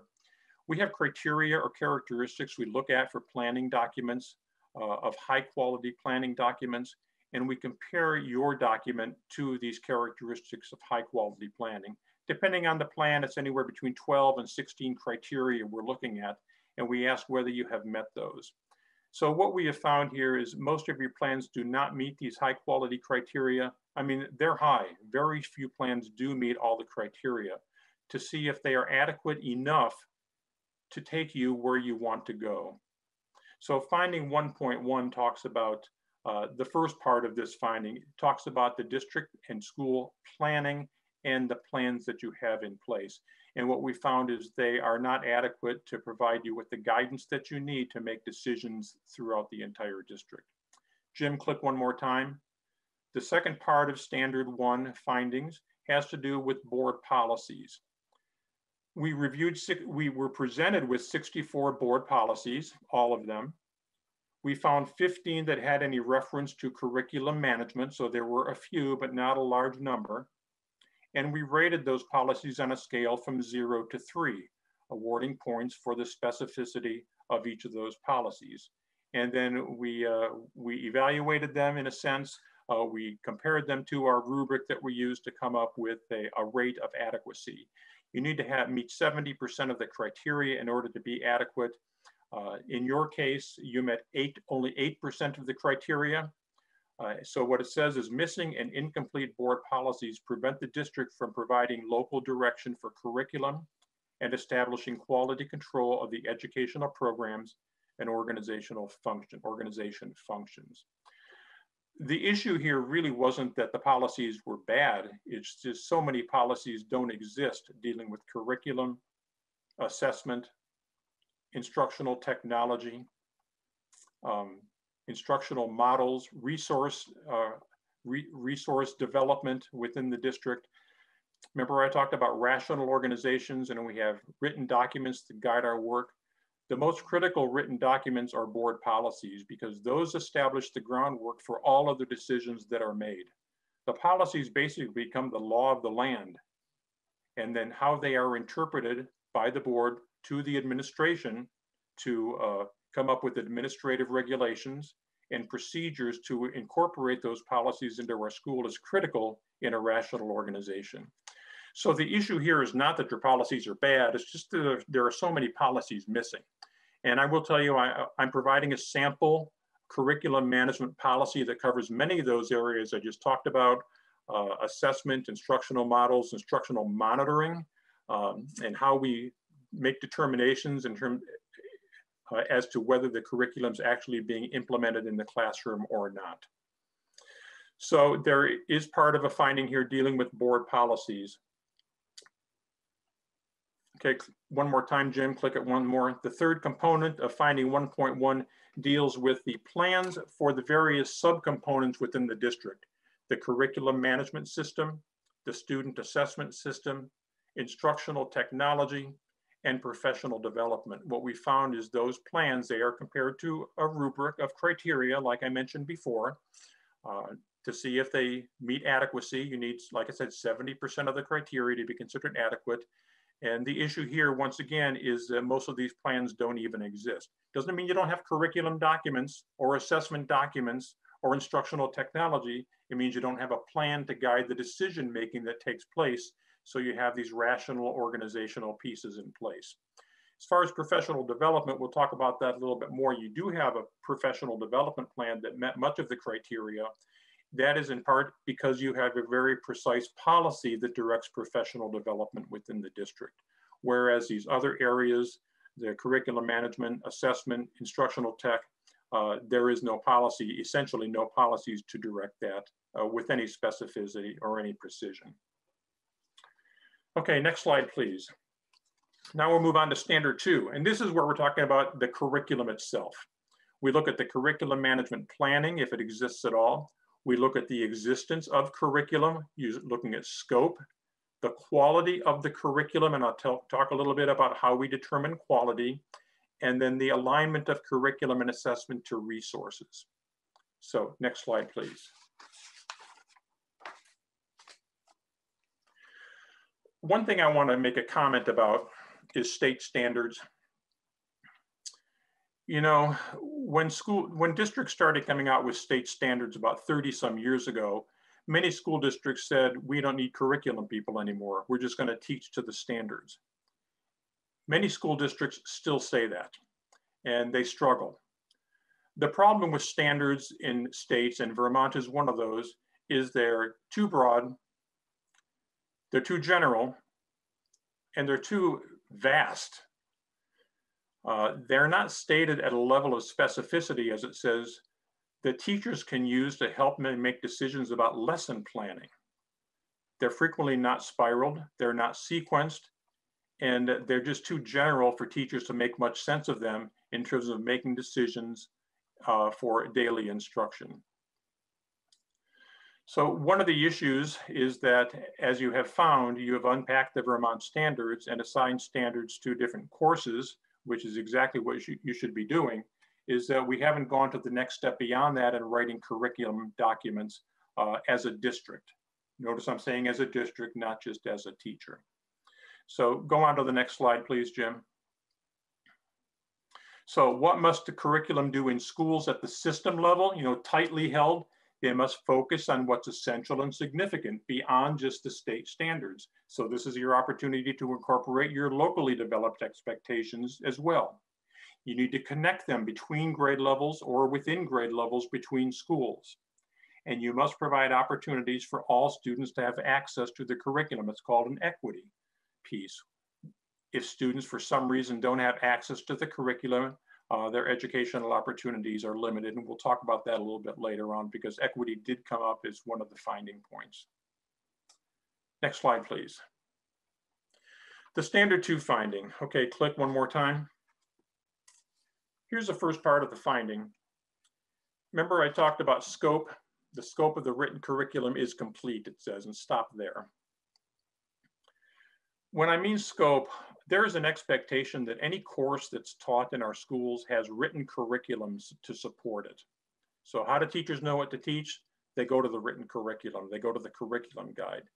We have an expectation in our process here that every course taught has written curriculum. Now, I'm not saying whether it's good or bad or not. I'm just saying it exists. That written curriculum can be a full-blown curriculum guide with all the details and all the bells and whistles, or it might be a syllabus for a high school class.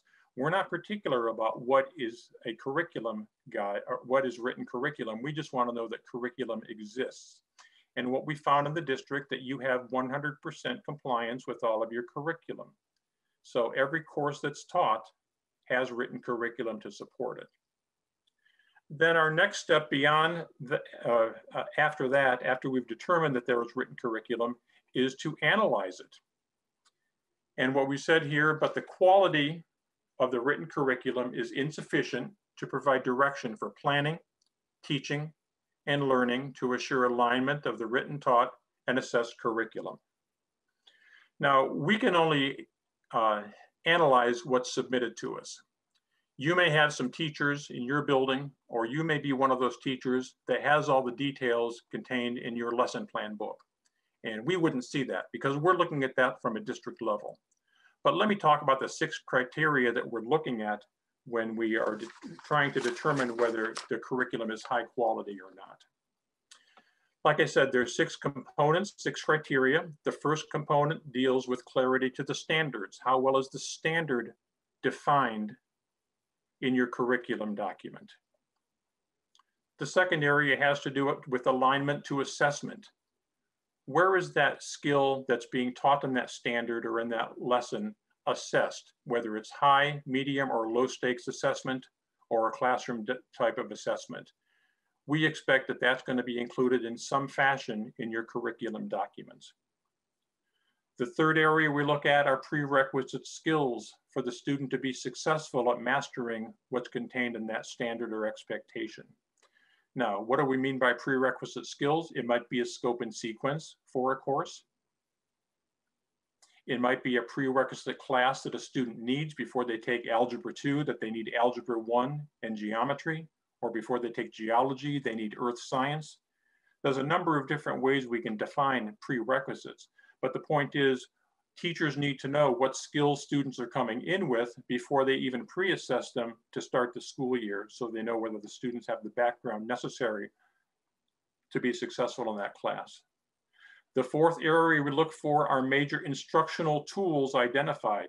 This could be textbooks, it could be web resources, it could be something that's locally developed by the district or by the building, but somehow whatever is being used to do the teaching of those standards and expectations needs to be vetted at the district level to make sure that it is tightly aligned to the content, context, and cognition type of that standard that's being mastered by the child. The fifth area we look at are suggested classroom approaches to instruct that lesson. So we like to see a sample lesson so teachers know where to start when they're planning their lessons. Maybe they can use that lesson, maybe they'll spin off from there, maybe they'll develop one of their own. But it's still one that's going to be a suggestion to the teachers so they know where to go and they're not going to teachers pay teachers to download documents that may be of questionable quality. Not saying you shouldn't use outside resources. I'm saying we have to vet those for quality before we incorporate them into our classrooms. And the sixth area we look at are suggested student activities that they are asked to master those skills. And hence those are the artifacts that we had you turn in earlier this year that we analyzed later on as part of this finding as well. We did an alignment piece to see whether those were actually aligned to the performance indicators that the teachers identified that they were aligned to. So we looked at those in terms of the content, the context, and the cognition level as well. So you have 6 criteria. You're rated on a scale of 0 to 3, so you can get a possible 3 times 6 is 18 points total. You need 14 points, or approximately 80%, to be considered high quality. None of the courses that we looked at met the criteria of 18 points. Some departments were a little higher than others, but let me address why you didn't make the 18 or even 14 points that you need. It's just because you're not doing some of the things that we are looking for here. Standards was your highest area, criteria 1, because you've unpacked the standards, and those were pretty tightly aligned, very tightly aligned in most cases. But things like prerequisite skills just has not been addressed. Coming up with instructional methodologies just has not been addressed, at least to the point that it's contained in curriculum documents or curriculum guides. That's work that needs to be done to make this more tightly held, although we know some decisions about instruction are on the loosely held side. We recognize that, but they still need to be vetted for quality. In terms of by content department, the math courses had the highest overall score of 6.1 out of 18. The English language arts was next with 4.6 out of 18. The global citizenship, social studies, we call it in most places 4.0, and science was 3.9.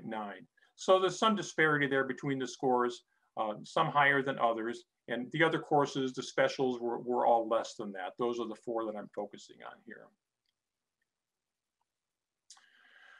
Okay, so let me read through this again. The scope of the written curriculum is complete, but the quality of the written curriculum and use are insufficient to provide direction for planning, teaching, and learning to ensure alignment of the written, taught, and assessed curriculum.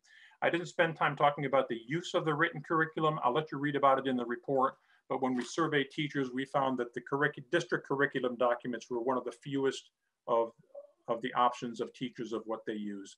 More often than not, teachers are more likely to go to another teacher or to an outside source like an online source somewhere to come up with their instructional ideas. And that runs counter to the tightly held, loosely held piece once again. Okay, click one more time. And one more time. Okay, so finding 2.2 has to do with the student artifacts that were submitted to us for review. Like I said, we received more than 213, but some we couldn't use. Either the performance indicators were too voluminous for us to do with the alignment piece, or the lesson is just not one we could analyze. So we had 213 artifacts that we used. 168 were elementary, 45 were secondary. Generally, what we found that they were on grade level. That was no surprise because of your work with performance indicators. However, we also found that they were generally of low cognitive demand, lower on Bloom's taxonomy, and they employed what we call less engaging traditional classroom contexts. When we're talking about how you teach or what students are involved in, we have what we categorize 3 different contexts. One is typical classroom type work, like worksheets, teacher-led discussion, working with another student on completing more of a low-level activity. We have real-life learning, which are more like projects. And then the third category is high-stakes test preparation or test preparation in some fashion. You have to decide how you want to balance your context here, what you want to spend more time teaching as opposed to other teaching. So you do want to spend some time preparing kids for high-stakes tests, but not so much that it takes away from the real-world learning where the highest level of learning can take place and the highest cognition. What we found is in the artifacts we looked at, they tended to be more traditional classroom contexts. I'm just reporting what was submitted. And they tended to be of that less engaging type activities, more traditional worksheets, fill in the blanks, multiple choice, things along that line. As far as the cognition level, I'm going to contradict myself here. It's going to sound like I'm contradicting myself. I'm really not, because we had so many elementary artifacts submitted. What we found is in the elementary artifacts, 30% were at higher cognition. But at the secondary level, 62% were at higher cognition. Not saying that's reflective of what goes on a daily basis. That's just reflective of what was submitted to us. So then the next step of what we did is we took 4 of your sample lessons that were submitted, and we did a deep alignment analysis of those of content, context, and cognition level to see how it was aligning with the performance indicator that you had identified. And we provided that to you as a sample of an activity that could take place within the district to help the central office staff, help principals, and help teachers in being discrete consumers of our instructional materials that we are using in the classroom. When we look at the curriculum itself, we look to see if it's aligned in what we call topological alignment. That means a close match to the performance indicator. Whether it is deeply aligned, meaning it goes beyond the performance indicator, or whether it's an alignment mismatch and it doesn't meet up with the performance indicator at all. And we gave you examples of all of those based upon what you submitted to us. Okay, next slide, please. Now we're up to standard 3, where we're talking about connectivity. Here we're talking about the equity issue, where all students given opportunities to learn the skills, consistency across the district, instructional expectations, staff development, monitoring, things along that line. Okay, Jim, one more click, and one more. In finding 3.1, stop right there, deals with the professional development program. What we found is that you have a very robust professional development program, in part because you have a good policy on that and you have a professional development plan that's pretty prescriptive. Doesn't meet all the characteristics, but like I said, this is an exceptions report, so I'm sorry about that, but that's what I'm required to do. But the professional development plan, what we found, it is tightly campus-based, in part because of the history as a school district of being multiple districts. And there is not a lot of district-wide oversight in terms of some of the activities that take place within those professional development offerings. I don't mean oversight in a sense of evaluation or quality, just oversight in the sense of what we're training our people to do to become more effective teachers in the classroom so we can all maximize our potential. Curriculum monitoring comes up in terms of how we are monitoring the curriculum implementation in the classroom. You know, we survey teachers and principals about how often we see principals in the classroom. Got a variety of answers on that. not a lot of consistency in terms of what principals are looking for when they come into the classroom or what teachers expect principals to look for when they come into the classroom, to make sure that the curriculum is being implemented with fidelity according to what our expectations are. Okay, one more click, Jim. The second area deals with classroom visitations. And of course, this is the hot button area for everybody this year. And I'll be honest with you, it's a hot button area even when there isn't a pandemic. People ask about this all the time. So we went into classrooms just to take a snapshot picture. You know, it's like when you take a vacation, you take 500 pictures on vacation, you look at them all, nothing tells you too much picture by picture, but you put it all together, you get a flavor of what's going on your vacation. We wanted to get a flavor of what was going on February 8th and 9th in the school district, in the snow. And what we found is that it's tough to do right now because of the situation. So in finding 3.1, you will see a number of disclaimers about that it may or may not be reflective of a typical school year within the district. We tried to couch this in a way to make sure that you knew, that we knew, that you know that things are not the way they normally are right now. Well, the written curriculum is the written curriculum. The assessments are the assessments.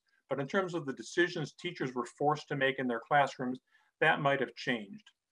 We did ask going in, what are some instructional practices that you would hope we would see in the school as we were visiting? And the two areas that we saw, that we heard the most about were differentiation, that wasn't defined for us, and project-based learning. And as it says here, most of what we saw were lower levels of cognition, not exclusively, but they were lower levels of cognition, and there weren't a lot of differentiation strategies that we saw. Now, there's different ways to differentiate: content, context, cognition level. You can differentiate in how students practice the information. You can differentiate on how they perform the information for their assessment or when you determine mastery. The point of this is that this is what we saw on the days we were there. In the past, we have asked districts if they don't like what they saw there or they don't agree with it, do it yourself sometime. You should be doing this anyway, monitoring the instruction in the classroom. So next school year or the year after that, when you're more back to normal, I would certainly invite you to go in and do some visitations, teachers observing other teachers, using some protocols, using some strategies to collect some data in terms of what you're seeing in that classroom and share that information with your colleagues as part of a discussion with your staff meetings, so we can see where and how we are implementing the curriculum to our expectations.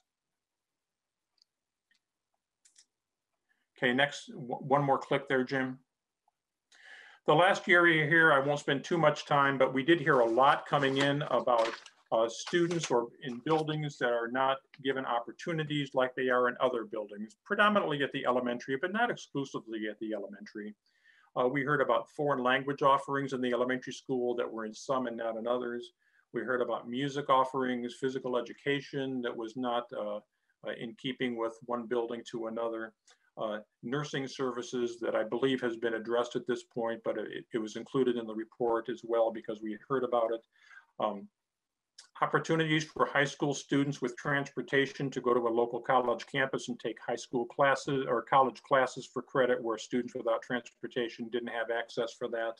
And in some cases, math and science equipment that was not consistent in the elementary buildings, causing some students not to have access to curriculum materials because they didn't have the science equipment.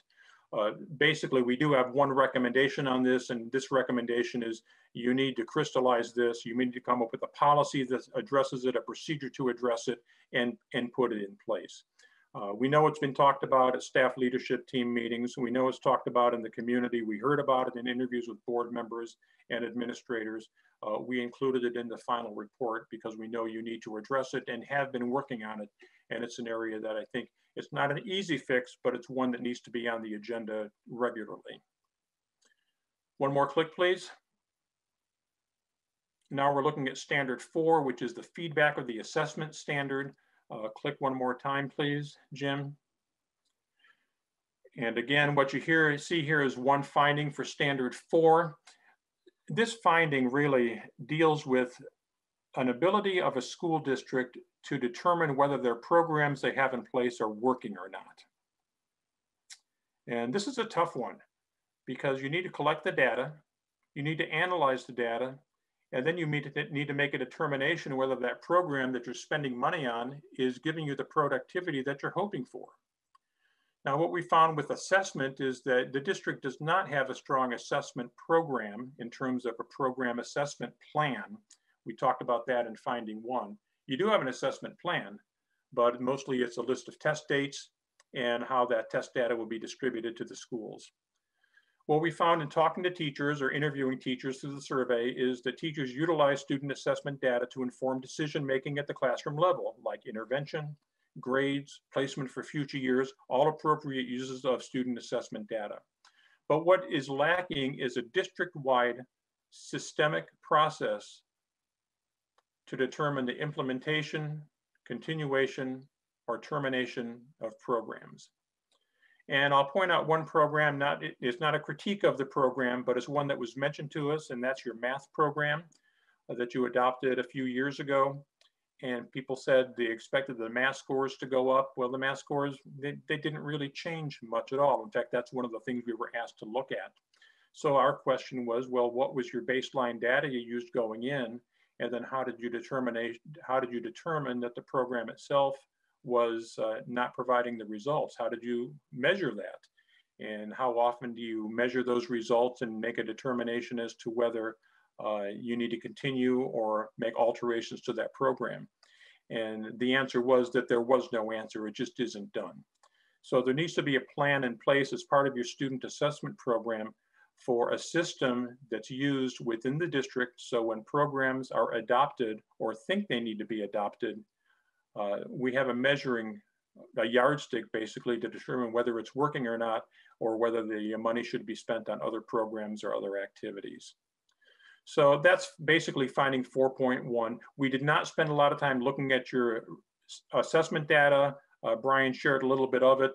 The assessments are all out of whack now because of no testing last year or this year, and last year's testing was suspect, and the whole pandemic thing. So we did not spend any time looking at your assessment data other than to compare your math results to other similar districts like yourself to confirm the fact that you're not getting those math results. And actually what we found is not that the fact your math scores have leveled off is an issue, but what's a bigger issue to us, or more urgency, is that you're behind your similar demographic districts.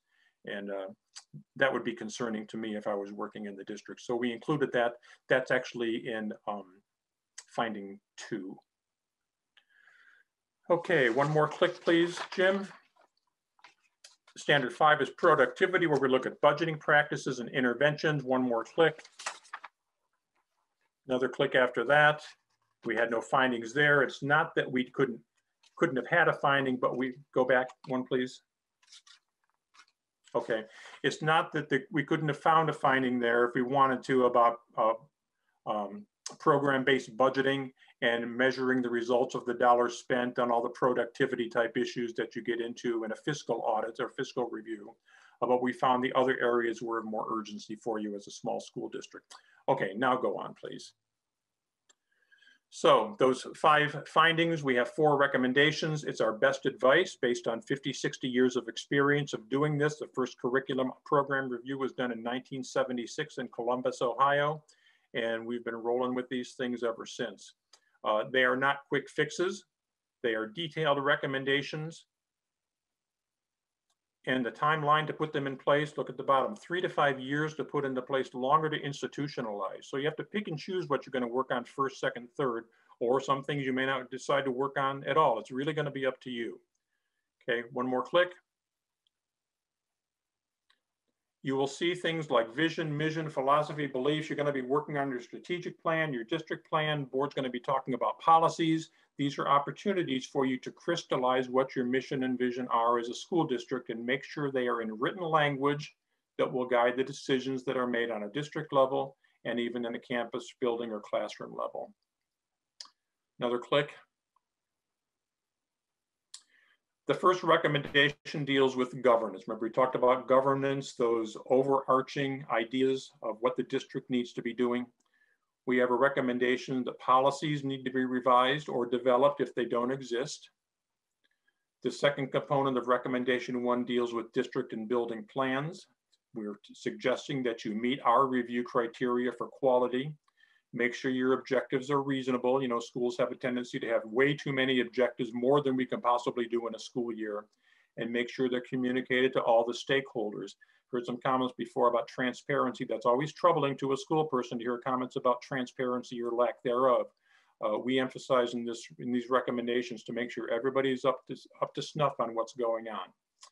The third area has to do with what we call departmental plans. I had the question yesterday when I talked with some of the central office staff about departmental plans. Really, I'm not talking about math versus social studies versus science department. By departmental plans, I'm talking about professional development as a department, even though it's the same people. Program evaluation as a department. So our recommendation is to make sure your departmental plans, if you don't have them, get them. If you have them, work on them to make them tighter, that they're aligned to the district and school improvement plans and the curriculum management plan. Okay, next slide, please. As far as the curriculum management, this is recommendation 2, to design a curriculum management plan that meets the review criteria. And once again, you'll be able to read about what those criteria are in the report. Then revise your K-12 curriculum for all subject areas, but go beyond just the content alignment.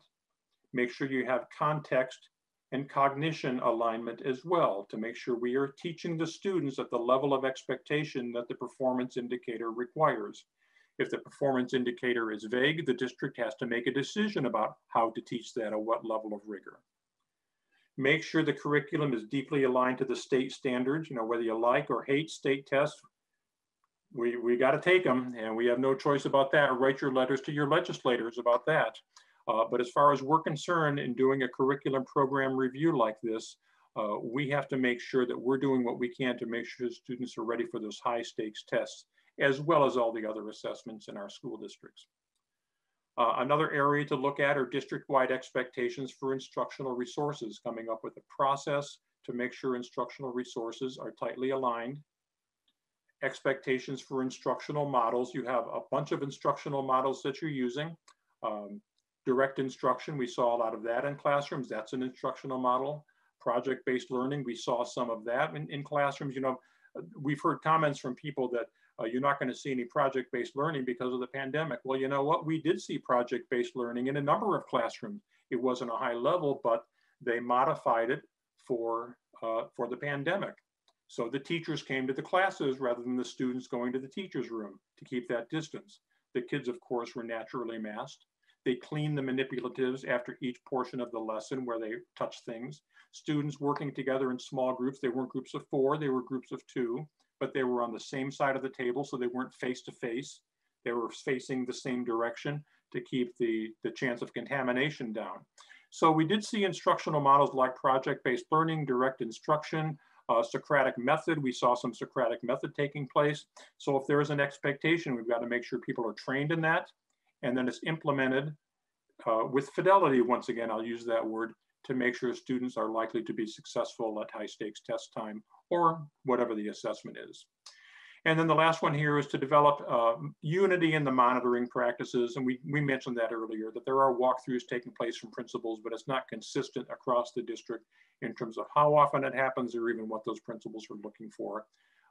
Not to evaluate people, to see if the curriculum is being implemented the way the district expects it to be implemented. Curriculum and instructional choices. Next slide, please.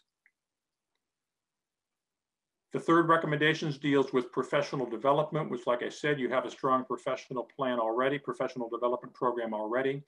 We recommend you enhance your professional learning plan, align it to our criteria for those areas you didn't meet expectations, link those professional development offerings to district priorities that you'll be redeveloping with your new strategic plan, and then monitor the results of that professional development.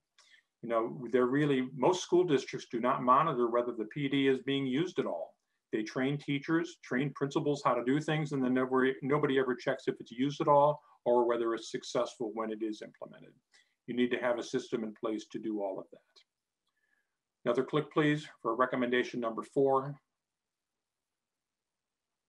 And this deals with assessment. Back one.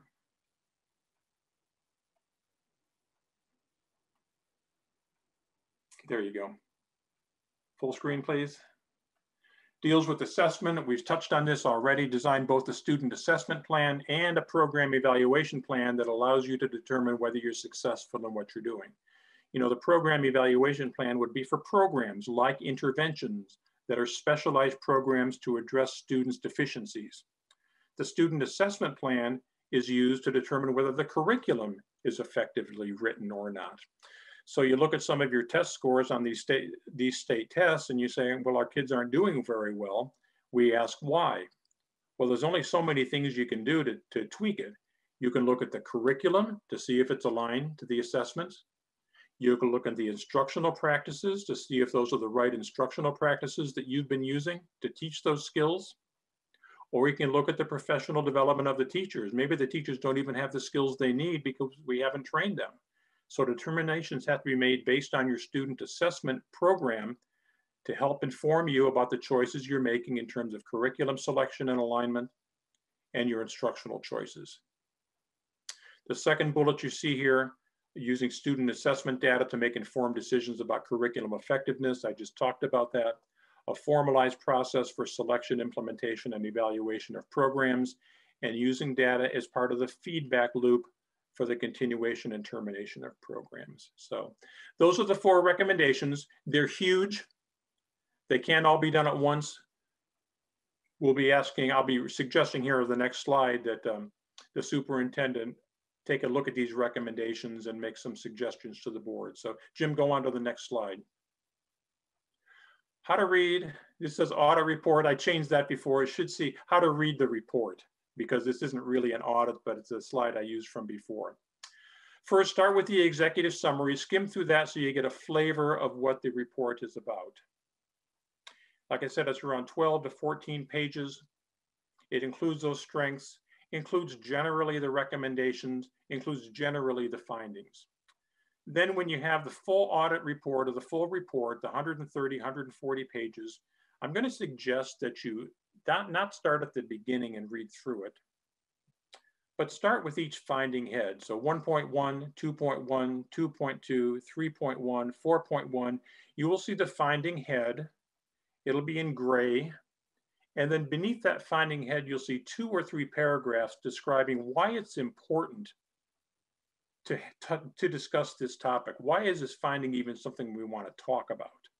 So it puts it in some context or perspective in terms of the whole district-wide system. So read each finding head and then the first 2 to 3 paragraphs of each finding. Jim, click the button, please. From there, go back to the recommendation section in the back. It's around 25 or 30 pages, and read through the recommendation section so you can see how detailed these recommendations are in terms of what we are suggesting that you do. Jim, click. Then you can look through the individual findings to see the rationale for the finding or the data points. That's where all the data is at. That's where all the rubber meets the road, so to speak, information is at. The data is simply there to support our finding. Like I said, the data is triangulated. We don't have any finding that's not supported by at least 2 of our 3 data points, and most are supported by all 3 data points. One more click, Jim. It's not a cover-to-cover read. You will find that right away. You don't start at the beginning and read to the end. It's not a James Grisham novel or anything like that. It's a technical piece of writing that's used as a resource, kind of like an auto repair manual. You flip to the parts that you need. Okay, go ahead, Jim. What's the next step? Well, like I said, the board will receive the report next week. You'll receive a number of hard copies and then a PDF. Notice I underlined the word receive. I'm suggesting to the board that you not accept the report and you do not approve the report, because we don't want you to give the impression that you agree with everything in the report. We know there's going to be things in there you don't agree with. So you receive the report. That just indicates that it's arrived on your doorstep. Then what I suggest you do is you direct the superintendent to prepare a response to the report. In his response, he might want to prioritize the areas needing attention. There were a lot of them. He can prioritize them based on what he knows and what you know about the district. What conditions most adversely affect students? There might be some things that are higher priority from his perspective than we might be aware of. Which findings most adversely affect the system? So which things should you be looking at first, second, and third because they are critical, urgent issues? And then he should also, this is a suggestion for me, develop a board of directors, central office, district plan to address the recommendations. Another comment about the what's next here. What I would strongly encourage the board not to do is to respond to the report themselves. You want to keep the chain of command in place here. They have hired the superintendent to exercise his professional judgment, to guide them in the decision-making process that they're involved in on a monthly basis at their board meetings, just like you heard tonight. So rather than them responding to the report, what we suggest is that the superintendent responds to the report and they respond to his response. So any decision that they make as a board, speaking as one voice is always strongly suggested, is in response to what the superintendent is recommending to them. That way it closes that feedback loop and they're not adopting something or approving something from an outside agency from out of state. I happen to be in Ohio. The central office is in Iowa, so we're all over the country where we may not have the local flavor as you've mentioned in some of your comments earlier today. So the board receives the report, asks the superintendent to prepare a response, and then they act on whatever his recommendations are to the report. Another click. And that's me, Jeff Thunberg. So I appreciate your attention. I forgot to look at the clock to see what time I started. I know I've been on for a while here, but I made it through. Well, we had 6 pages of viewers. Now we're down to 4, so. Okay, Flo. Thank you. Flo, do you want to, let me take any questions? People might have a few questions. Yeah, thank you, Jeff. Board members, do you have questions?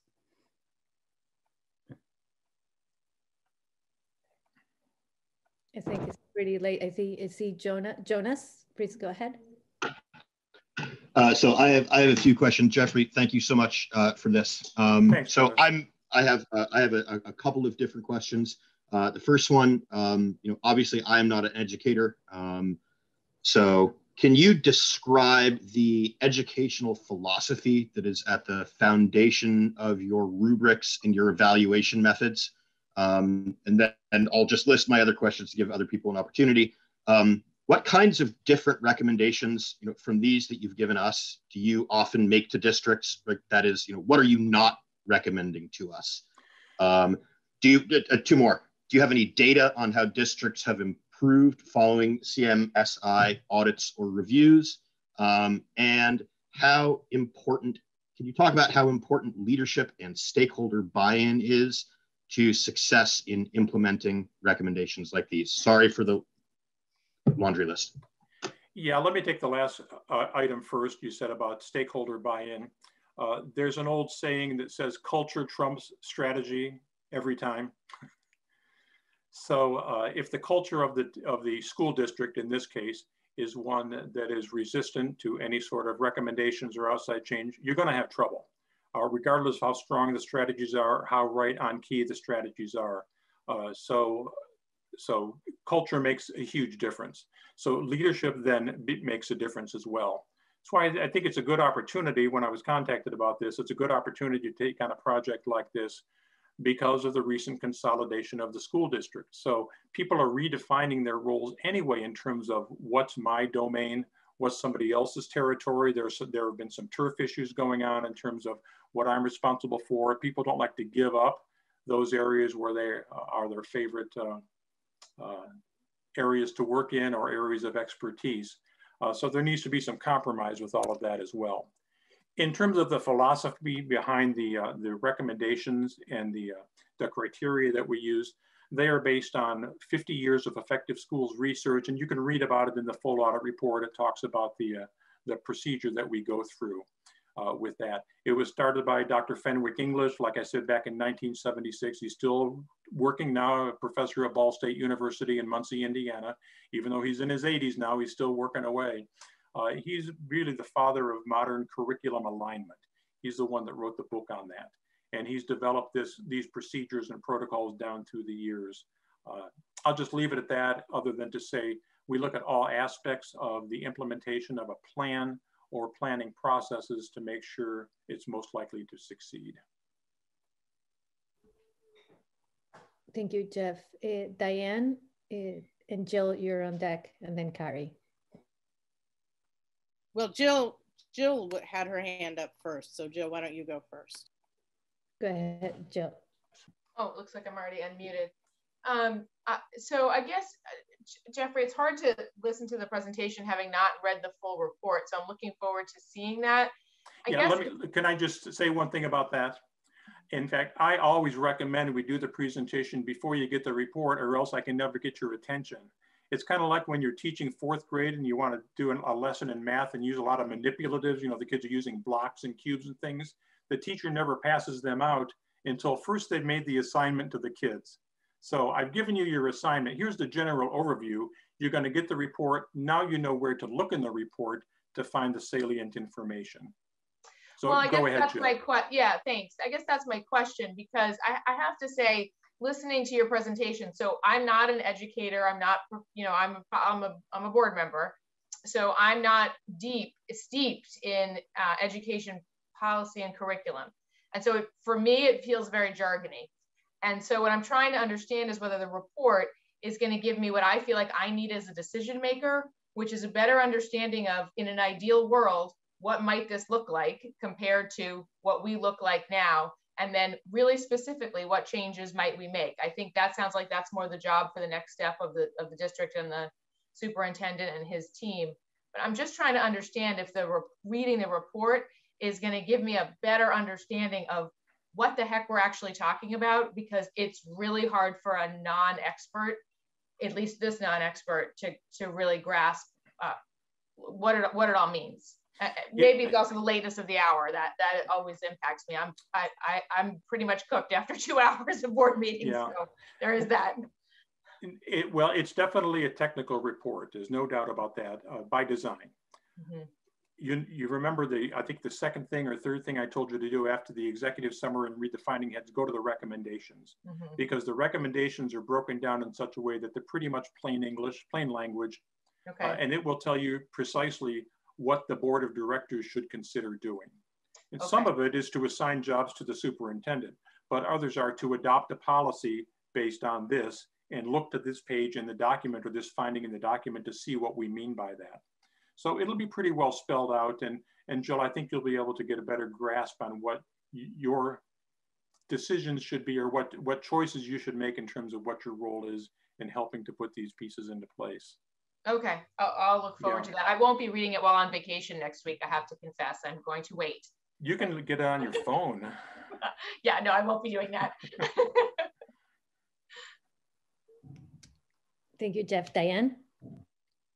Yeah, so I am an educator, and also I was an educator in Washington Central a number of years ago.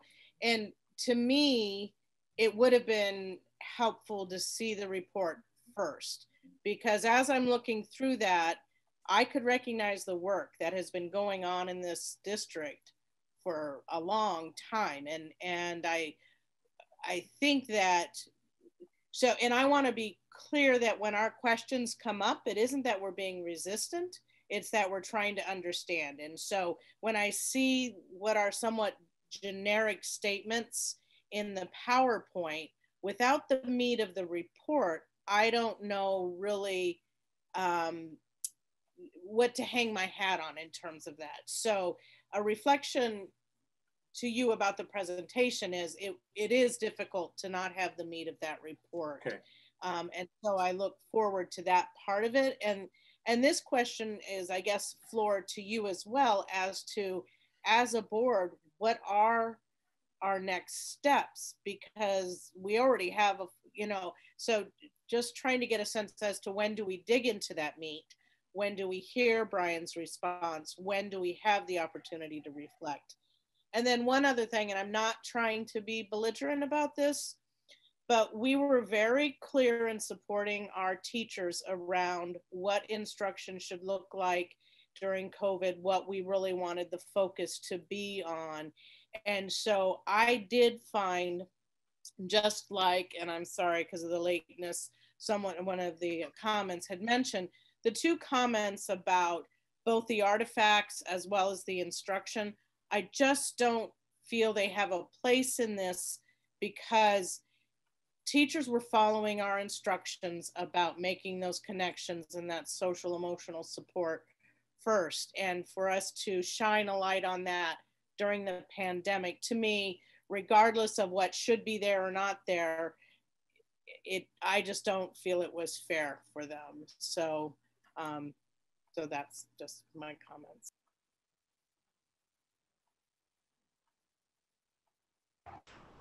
Can we do public comments that were tabled earlier? Could you wait Kyle, until I think there's a message in the chat. Yeah, and I sent you a direct message with Jim too. Thank you. Barry, you were next. Yeah, thank you. So my question is around the planning, the response planning.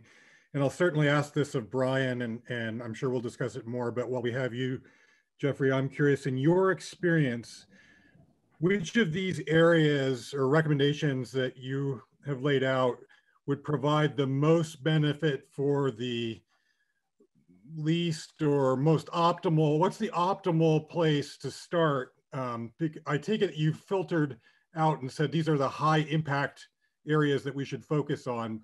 But obviously some things take a lot of time, a lot of resources, a lot of effort, and maybe there's more risk. I'm curious, what are the ones that we would want to focus on if we thought they would provide a sort of optimal level of benefit for a more modest cost, if you will? Yeah, I'll give what is going to sound like a smart aleck answer, and it really isn't. And that is to start at the beginning. And what I mean by that is start with that item which is most likely to spur other work on. So I think I might have mentioned under policies, your policies are missing in many areas, particularly curriculum management. And this is a curriculum management review. So I guess my strongest recommendation is the first thing that should be done should be a policy decision made about what you want to see curriculum management look like in the district. And like I said, I've provided a sample curriculum management policy that I've sent to other districts before. Some have adopted them just as written, some have modified them. Take a look at that, because once that is adopted, that will give Jen and the other people in the central office clearer direction on what's expected of them in writing a comprehensive, cohesive curriculum program that will then trickle down, for lack of a better word, to the teachers. When I say trickle down, don't mean it's being forced upon them, because we need their input and what's going to be taught in the classroom as well. So I would say start with the policy on curriculum management and everything that's related to that, because you can't really do one without the other. But you know, we're building the airplane in the air here, like they always say.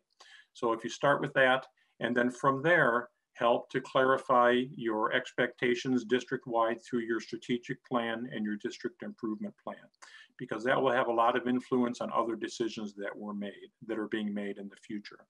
It's a 3 to 5 year process for all this to be developed, but in the first year, I would go with those two areas: strategic plan and curriculum management policy that's going to influence the curriculum management plan.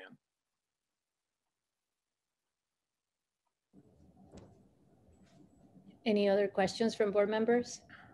Flor, I have a question. Oh yes, sorry, Vera. Yeah, go ahead. Okay. Were the interventionists included in the math and literacy audit? Were they included? Well, we looked at all the curriculum. We did ask interventionists to submit a student artifact, but they weren't, we didn't look at intervention, the intervention program as a standalone program in this review, no. Okay, thank you. Yeah, but the teachers were included in terms of the survey information and submitting student artifacts, yes.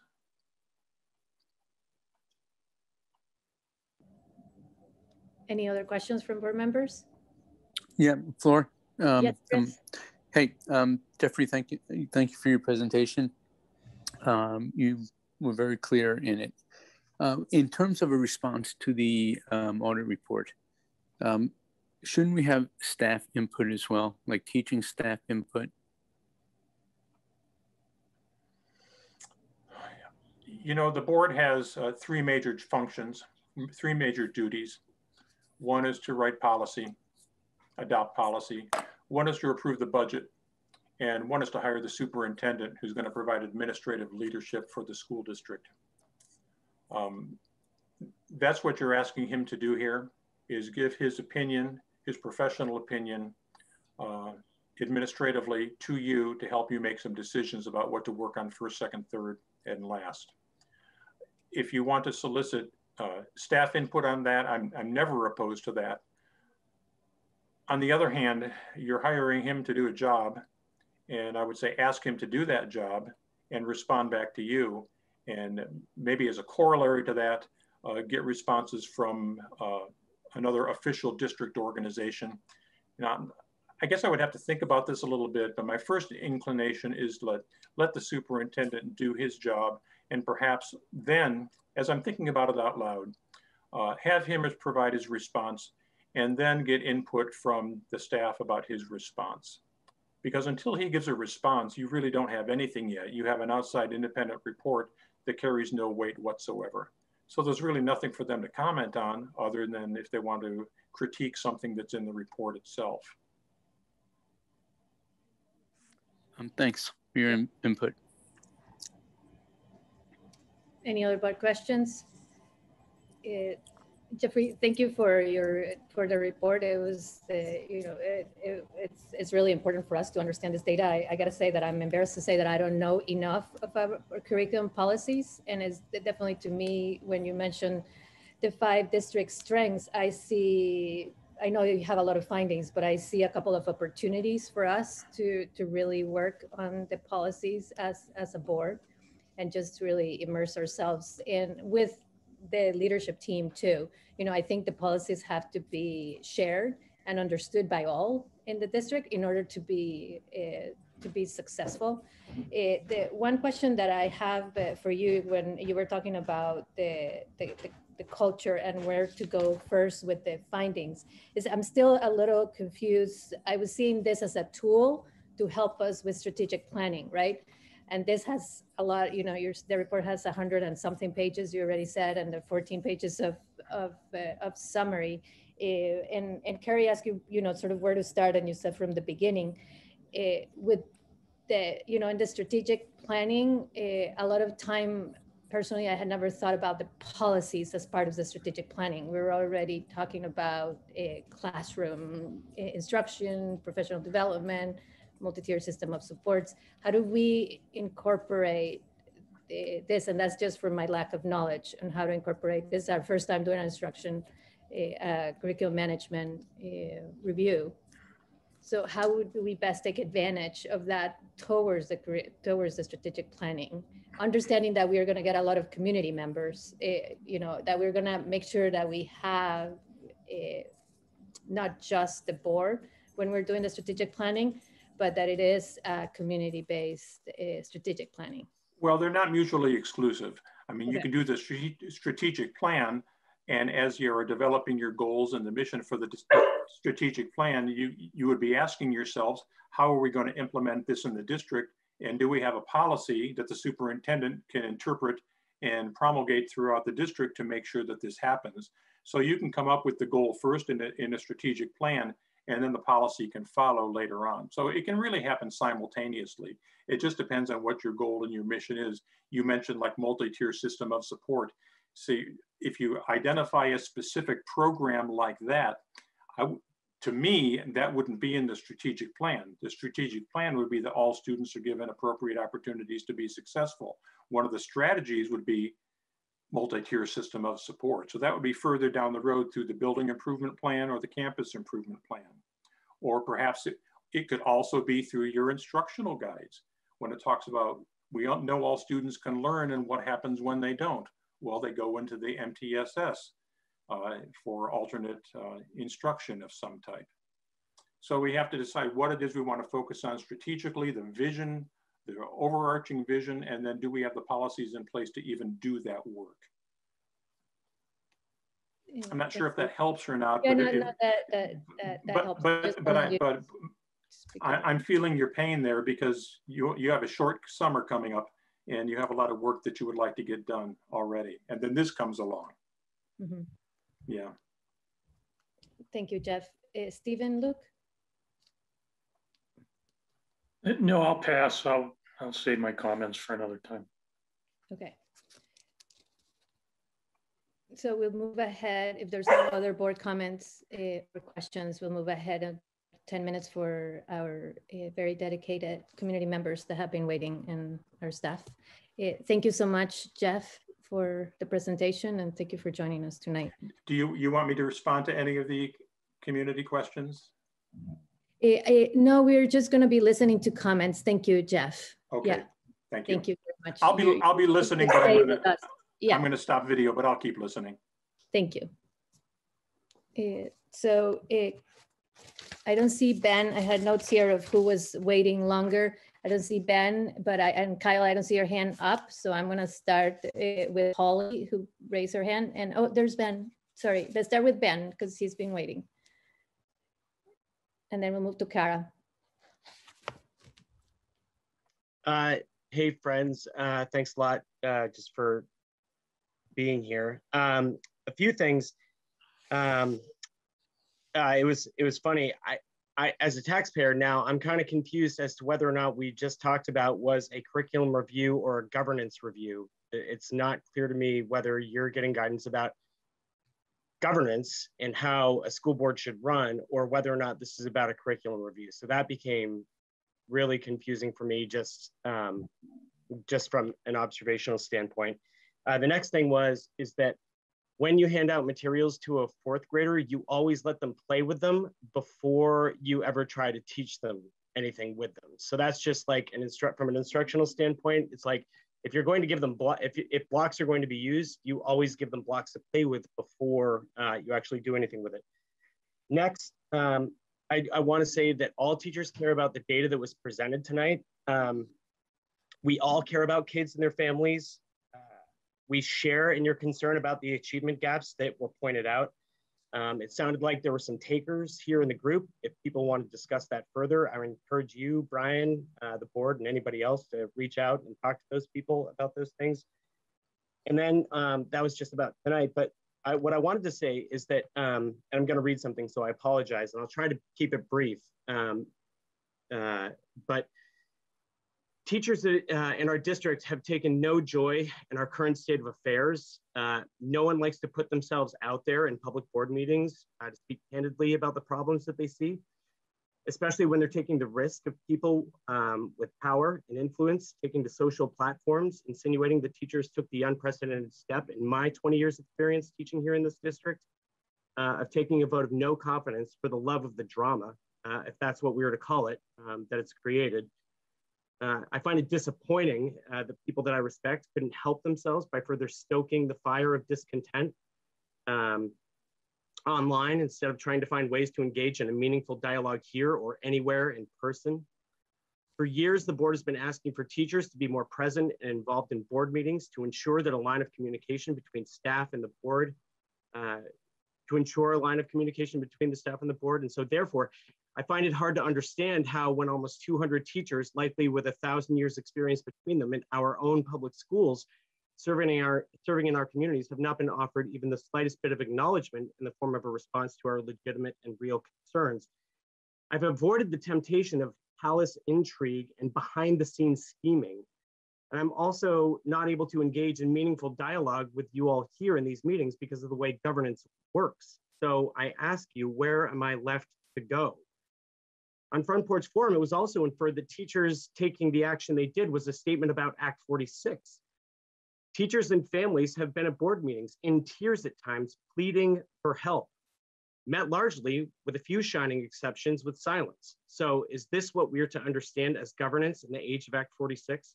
Is this what we're to settle for? Is this what serves our children and communities best? If that's what was meant, then yes, I believe our actions are at least in part about Act 46. Act 46 should be the floor of how we operate, and communicate with one another as stakeholders in our district, and not ceiling. As the governing body of our unified district, I hope there's something that you can do to help us all. I'm not afraid of uncomfortable conversations. I'm not scared of being wrong, as my 7- and 8-year-old students and 5-year-old daughter can rightly attest. It's what we as teachers model for our students. It's what we model for our own children. And so I am here now, present in front of you. I am ready to learn with you, and I am ready to grow. So in that spirit, I asked the board to think about ways in which lines of communication can be opened and not remain closed. I'm happy to meet with any of you to talk further about this. I want us to do better. I know we can be better, and we must be better. Thank you. Thank you so much, Ben, for your comments. Kara and then Kathleen. Holly was on before me, and I think Kathleen. Can I defer to them? Yes, yes. Holly, go ahead. Thank you, Kara, and thank you to the board and to Mr. Thunberg for being here tonight. I just really have a question, having listened to this lengthy report and watching things unfold in the district. I heard Mr. Thunberg say, and in my experience working with many educators in many different capacities over the years, stakeholder buy-in really is everything. It's the foundation of a massive initiative like this, like what's being proposed, a 3 to 5 year process. Stakeholder buy-in is essential. There's no way to get around it. And I am wondering how right now in this district, how the board and the superintendent, who seem lately to be prioritizing a low trust culture versus a high trust culture, see an initiative like this succeeding with a vote of no confidence, with unrest, with a feeling of people being disenfranchised. I'm hugely concerned. I don't believe that there is not room for improvement, but I'm not sure that putting all our eggs in the basket of a leader who should be inspiring some confidence in the staff and educators who are in the district every single day in our schools, working with our students and our children every single day, differentiating every single day, doing everything they can to make sure all of these students can succeed. If there is no confidence there, there is no buy-in. If there is no buy-in, how is this going to be successful? And just quickly to go back to a comment that Mr. Olkowski made about an educator saying, well, you know, the only way to solve poverty is poverty. That's not true. And I can point to an example I heard of in my own elementary school about an educator in that school so committed to making sure a student coming from a challenging household had the tools and the support that they needed, that educator every single day called the home of a student whose parent was really struggling to make sure this kid and this parent were out of bed and this kid was getting to school on time, ready to learn, making sure that they had the guidance and the support and the mentoring that they needed. And I feel like in this process right now, we are losing sight of the people and we're looking at the numbers and we're not looking at the whole story. We're not looking at the whole picture. And this picture is framed by all of our educators who are giving everything they have and more every single day. And yet they and community members are coming before this board of intelligent, committed people who came onto the board because they believe in our education system. And yet we are being dismissed and our voices are being discounted. So just to wrap up, how can this process succeed when there is no confidence?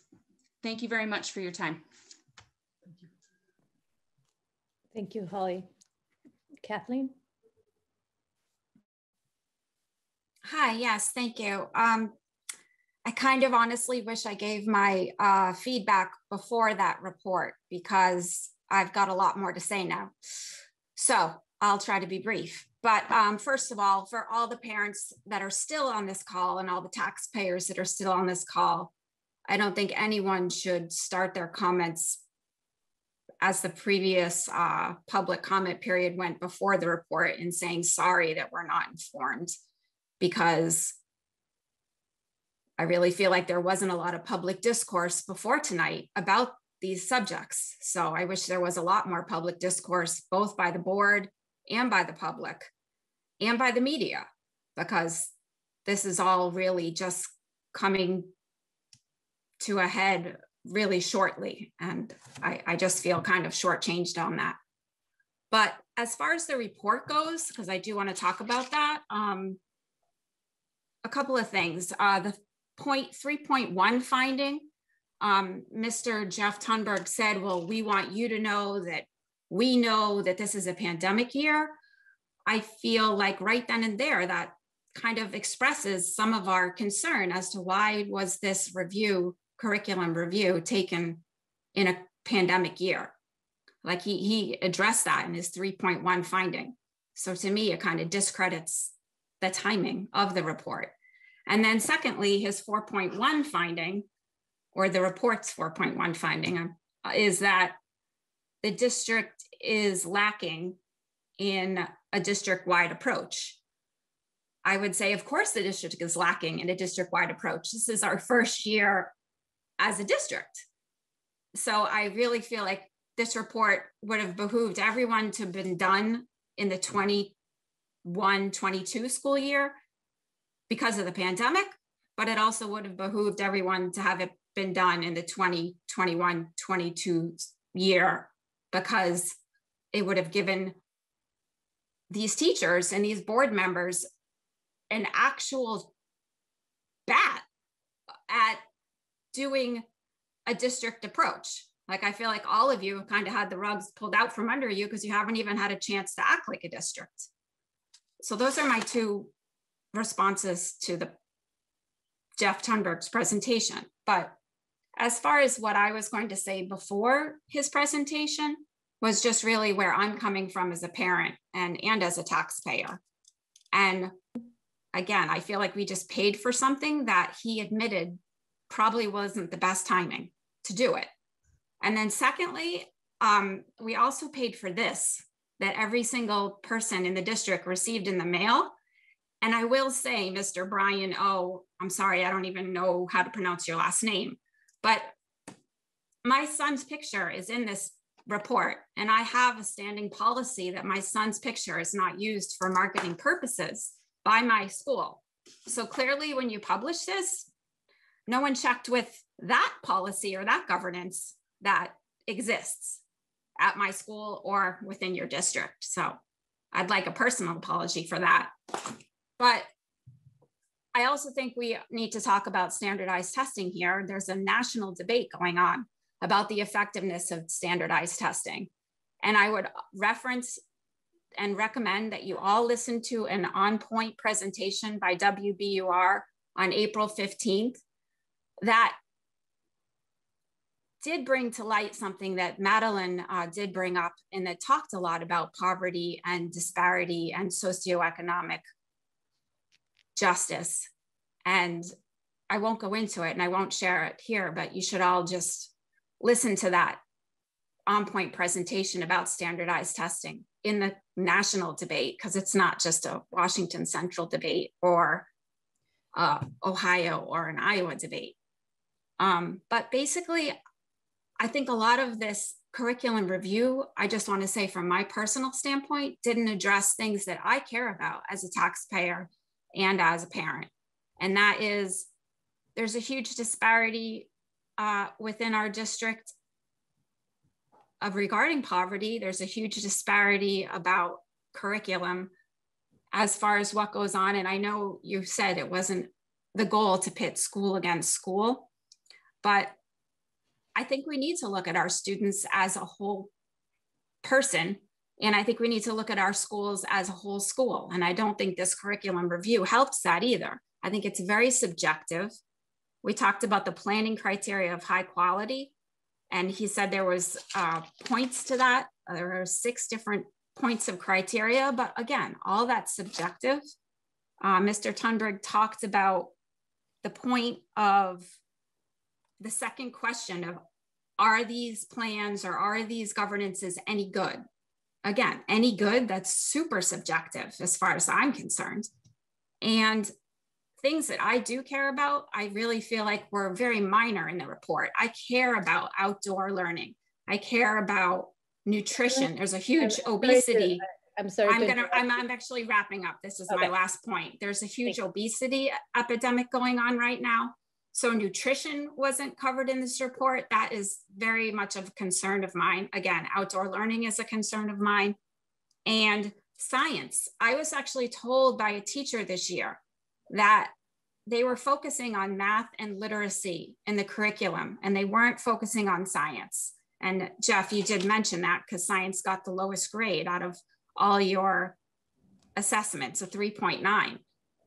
And I actually was super, super alarmed when the teacher told me that. And I don't know if that was because of COVID or it was because of this curriculum top-down approach, but I was super alarmed because if you actually teach science, you can hit math and literacy in one swing. But I was told that people weren't teaching science this year. They were teaching math and literacy. So to me, that's super scary. Your last comment, I'm feeling like this is really running very long. Thank you for listening. That was my last comment. Appreciate it. But I always also say that this meeting ran super long. We maybe move to timed comments to make sure everyone has a chance to comment given the lateness of the hour. Yeah, we need to. I have been here for 3 hours, so thank you for my 10 minutes. Kyle, and then Kara. Please, Kyle. Yeah. So the timing of this report could not be worse. The only thing I've seen that compares to it is when the legislature took up pension reform a couple months ago and talked about cutting the pension benefits for teachers and state employees during a time when we should be giving every teacher and staff person a Medal of Honor. This report actually trumps the poor timing of that because it comes on the heels of it. And it's another punch to the gut for teachers and staff to be talking about issues like this at a time when we need to be supporting teachers and staff, when teachers and staff are coming to you and raising issues about over 90% no confidence in the superintendent, when we have, as I understand it, 48 teachers and staff leaving the district, including our beloved principal who is remaining on this call, as opposed to our superintendent who appears to have left. So the timing is terrible. I ask you to take the same response the legislature did when it looked at something at the wrong time and just table it all together and maybe look at it a couple of years from now when you can have a more honest discussion and people might be receptive to it. The other thing is the report, from what I can tell based on these slides, is based on lots of bad information. All you need to do is look at page 39 of the packet where it says that the district strength, the first listed one, is a commitment to the district merger. The UVM survey, when we were going through Act 46, had about 70% of this community opposed to merger. I haven't seen that change. I think, if anything, we're even more opposed when we see things like this. We see us moving more and more towards a cookie cutter approach. I hear terms like sample curriculum policies, sample lessons, chain of command, and I hear about music, arts, and teacher positions being cut. We need to be listening to our teachers. We need to be listening to our staff, the people actually in the building taking care of our kids. I don't want to hear more from Mr. Thunberg when he refers to the elementary school that's across the street from my house as a, quote, zone of attendance. It's not a zone of attendance. That's where my kids have gone, where they continue to go. And it's where we have incredible people in the building who know how to take care of our kids. Thank you, Kyle. Kara? I'll be brief. I have a few things that I disagree with. First, this is a deficit review. A deficit review means that you look for things that are wrong. You ask the question, what is not good enough? And this is what Mr. Thunberg said when he started. When you ask the question, what is not good enough, you will find what's not good enough. if you do an asset review and you look for strengths, Flora, I really appreciate that you said, oh, I see some opportunities. An asset review looks for opportunities, looks for internal things that we can do, and in general moves to thinking about how can we use the resources that we have, which is the way our district has always run in the 5 years that I've worked there and every other time that I have heard about in this district. So this would be a huge policy change if we are to move that. Second, when Mr. Thunberg said the worst thing we can do for children is to not prepare them to take a test, my 9-year-old who heard said, that's not right. The worst thing that you can do is to give them stuff they hate and to not help them if they are having trouble. I will also add that the worst thing that you can do to a child is not treat them as a person. It is not to not prepare them for a test. Further, I have worked in a district, I've worked in a school system that uses curriculum by binder. It by no means ensures success. It by no means ensures engagement. So that's just a thing to think about. Third, we need to remember Act 77 is a thing. Act 77 says that kids have the right to individualized and personalized education. That is a state law.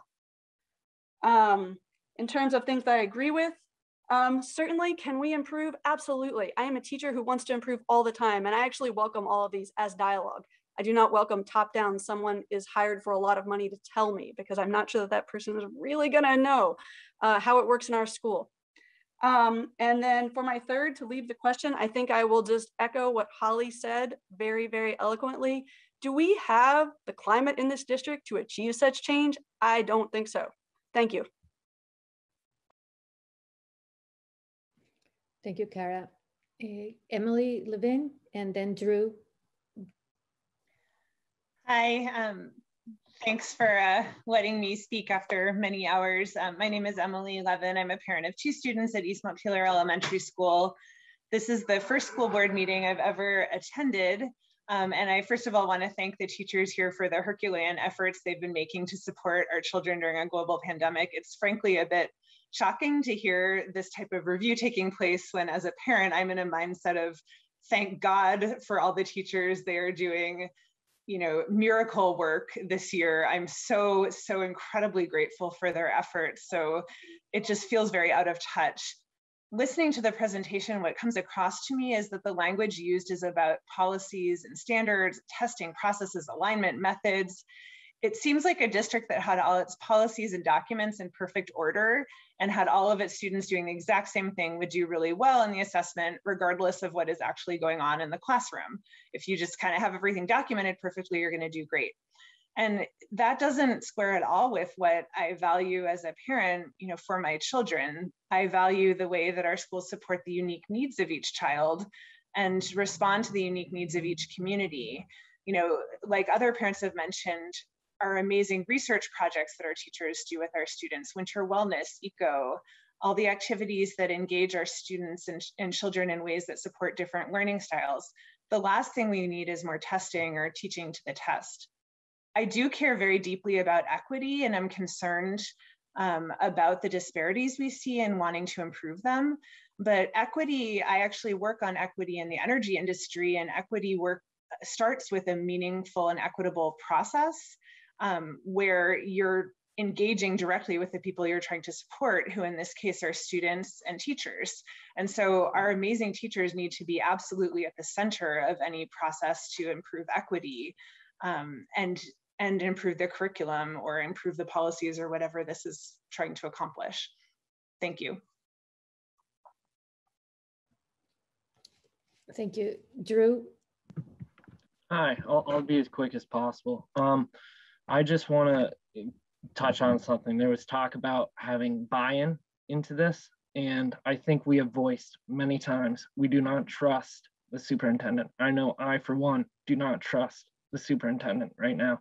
I've not seen proof to know why I trust the superintendent.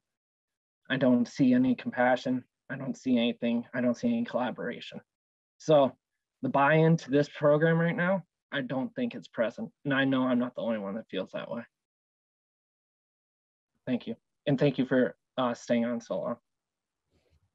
Thank you, Drew. Kathy and David Lawrence. Hi, I'm Katie Chabot and a parent of students at Rumney in Middlesex. I won't be redundant. I agree with so much of what everyone has said, but I just want to say that in the process of reviewing our instructional practices and curriculum, we have exceptional teachers and professionals, and they are the experts. As the board has acknowledged, the board's not the experts at education. The educators are the ones who are in the field. They need to be brought into the center of this process and directly involved.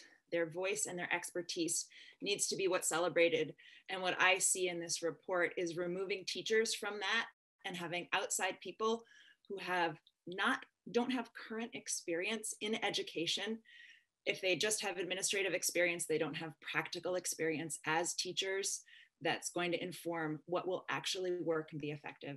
So I just strongly feel that anything that keeps teachers out of the process of reforming and revising and changing our curriculum is going to be ineffective.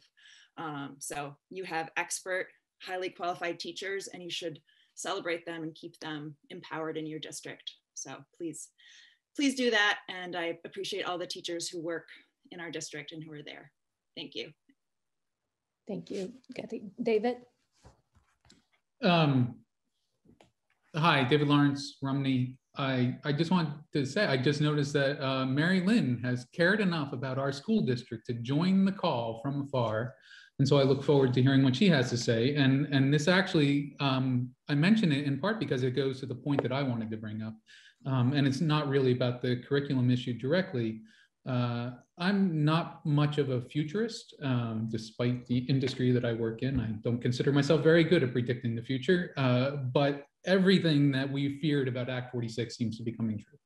And that includes one of the main concerns that I've had, that this was going to actually reduce community participation in the oversight of our school district. And it is tremendous to see that so many people did come out for this, although it was a tremendously energizing event that unfortunately caused it. But I also have to say that as one of the few people who is not on the board but makes a regular effort to be at almost every board meeting,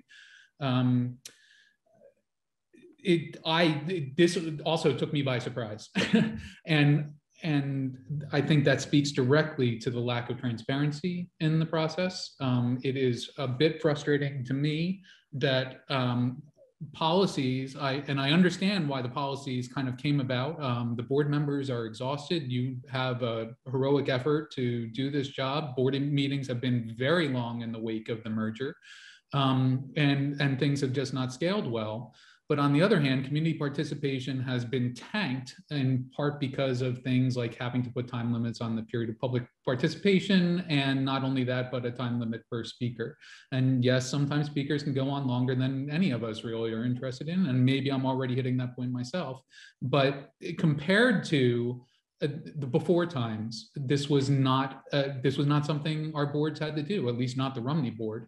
And it's really distressing to me to see that people got online and had to wait an hour for executive session. Again, I understand you need your executive session, but it's not the kind of thing that encouraged public participation. And we were up to 131 people, and that's 40 more people than we have now. So people, the public that wanted to participate left. And so I'm just really concerned also about how we are actually going to foster public participation. And it does not seem like this Act 46 thing is the way it's working out for us. And the very last comment I'll make is I also want to note that the whole principal selection process for Rumney has been extremely disappointing, given that in the past, I mean, we've just gone through 2 principals in just a few years, and we have very recent experience of how to involve the community in the decision. And now this is all just like, wait, what's happening? Casey's leaving and somebody's being hired and we don't even know who. Like, for the community, that is just really shocking that that's the way the process went down. And I will probably exceeded my time, so I'll be quiet now. Thank you. Thank you, David. Marian, welcome back. Erlyn. Thank you. I know that there's Robert's rules, although it's been a while. I have to recall them, so I point to you. Yeah, I thought about it, but I would give you the closing statement. And I know that you're not a resident, but we're not in town meeting right now, so I'm gonna allow it and just be brief, please. Okay. So just to clarify a couple of things, this curriculum review has been in conversation for a few years. I supported the curriculum review because of the reasons I left our state. There is an equity gap. The data is clear. And I appreciate every comment that has happened tonight. I can say, because I know and love so many of you, not many of you have lived it. So I appreciate what this review is bringing forward. I did not listen to all of the review because I wanted to remain unbiased, and I have not looked at the review, obviously, because I don't have access to that. But this was well beyond the time that it needed to happen. And if you look at the data, you will see that. It is time to move forward and engage in a curriculum review, professional development, and a conversation of how we can move forward and close this equity gap. No one should have to leave the state because it's not happening. That's number one. So to clarify that, this wasn't happening at the worst possible time. And honestly, this data wouldn't have been any different this year, 5 years ago, 3 years ago. I've lived it and I know it. That's number one. Number two, I thank everyone for the engagement. I really hope that you will open your minds and conversation to look at the data, because this was not subjective, it was all objective.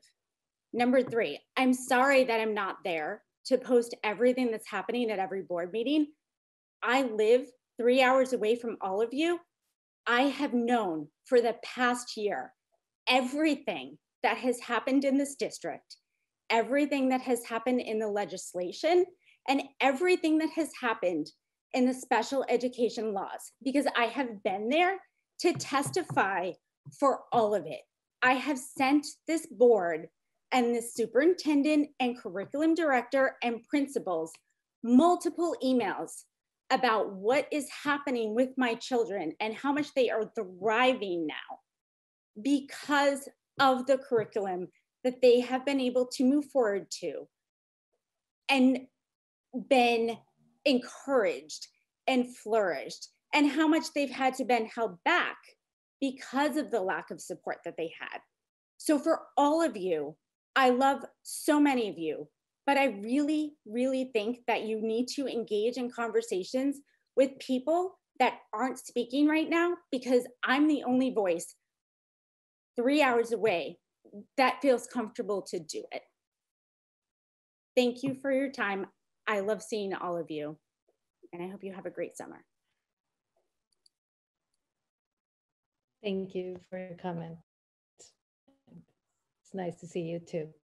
We are gonna wrap this meeting. I know everybody is tired. It's been a long meeting. We really appreciate everybody's input. It has been a difficult meeting, I know, but we have learned a lot, and we have learned from each other too. We look forward to seeing you at our next meeting, and we are still working really hard in creating opportunities to really engage with the community, which our meetings are not the best way to engage with the community.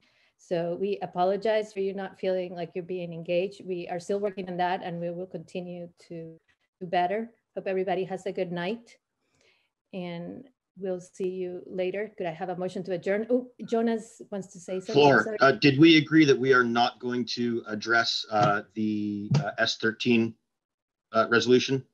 Oh, I completely forgot about it. Sorry, I was just so concentrated on the other. So if the board has the energy, is Scott and Dorothy? I'll move that the board approve the resolution, joining the resolution on S13. Could I have a second on that? Would Dorothy second? Yeah. If not, I will. I don't think Dorothy's with us. I don't see her hand. Let me see. She's gone. She left. She left. Then So- I'm happy to. Okay. So Scott moves, Chris seconds. Any discussion? This is the right thing to do. Yeah. Okay. So all those in favor of the resolution as submitted and as you read it in your package, please say aye. Aye. Aye. Aye. Aye. Any opposed? Any abstain? Hearing none, the resolution passes and will be submitted to the VSBA before June 15th. Thank you. And thank you, Jonas. Yeah. Thank you, Jonas. Yeah. So could I have a motion to adjourn? I'll make a motion to adjourn. Second. Thank you, Lynn. Thank you, Jonas. All those in favor, please say aye. Aye. Aye. Aye. Aye.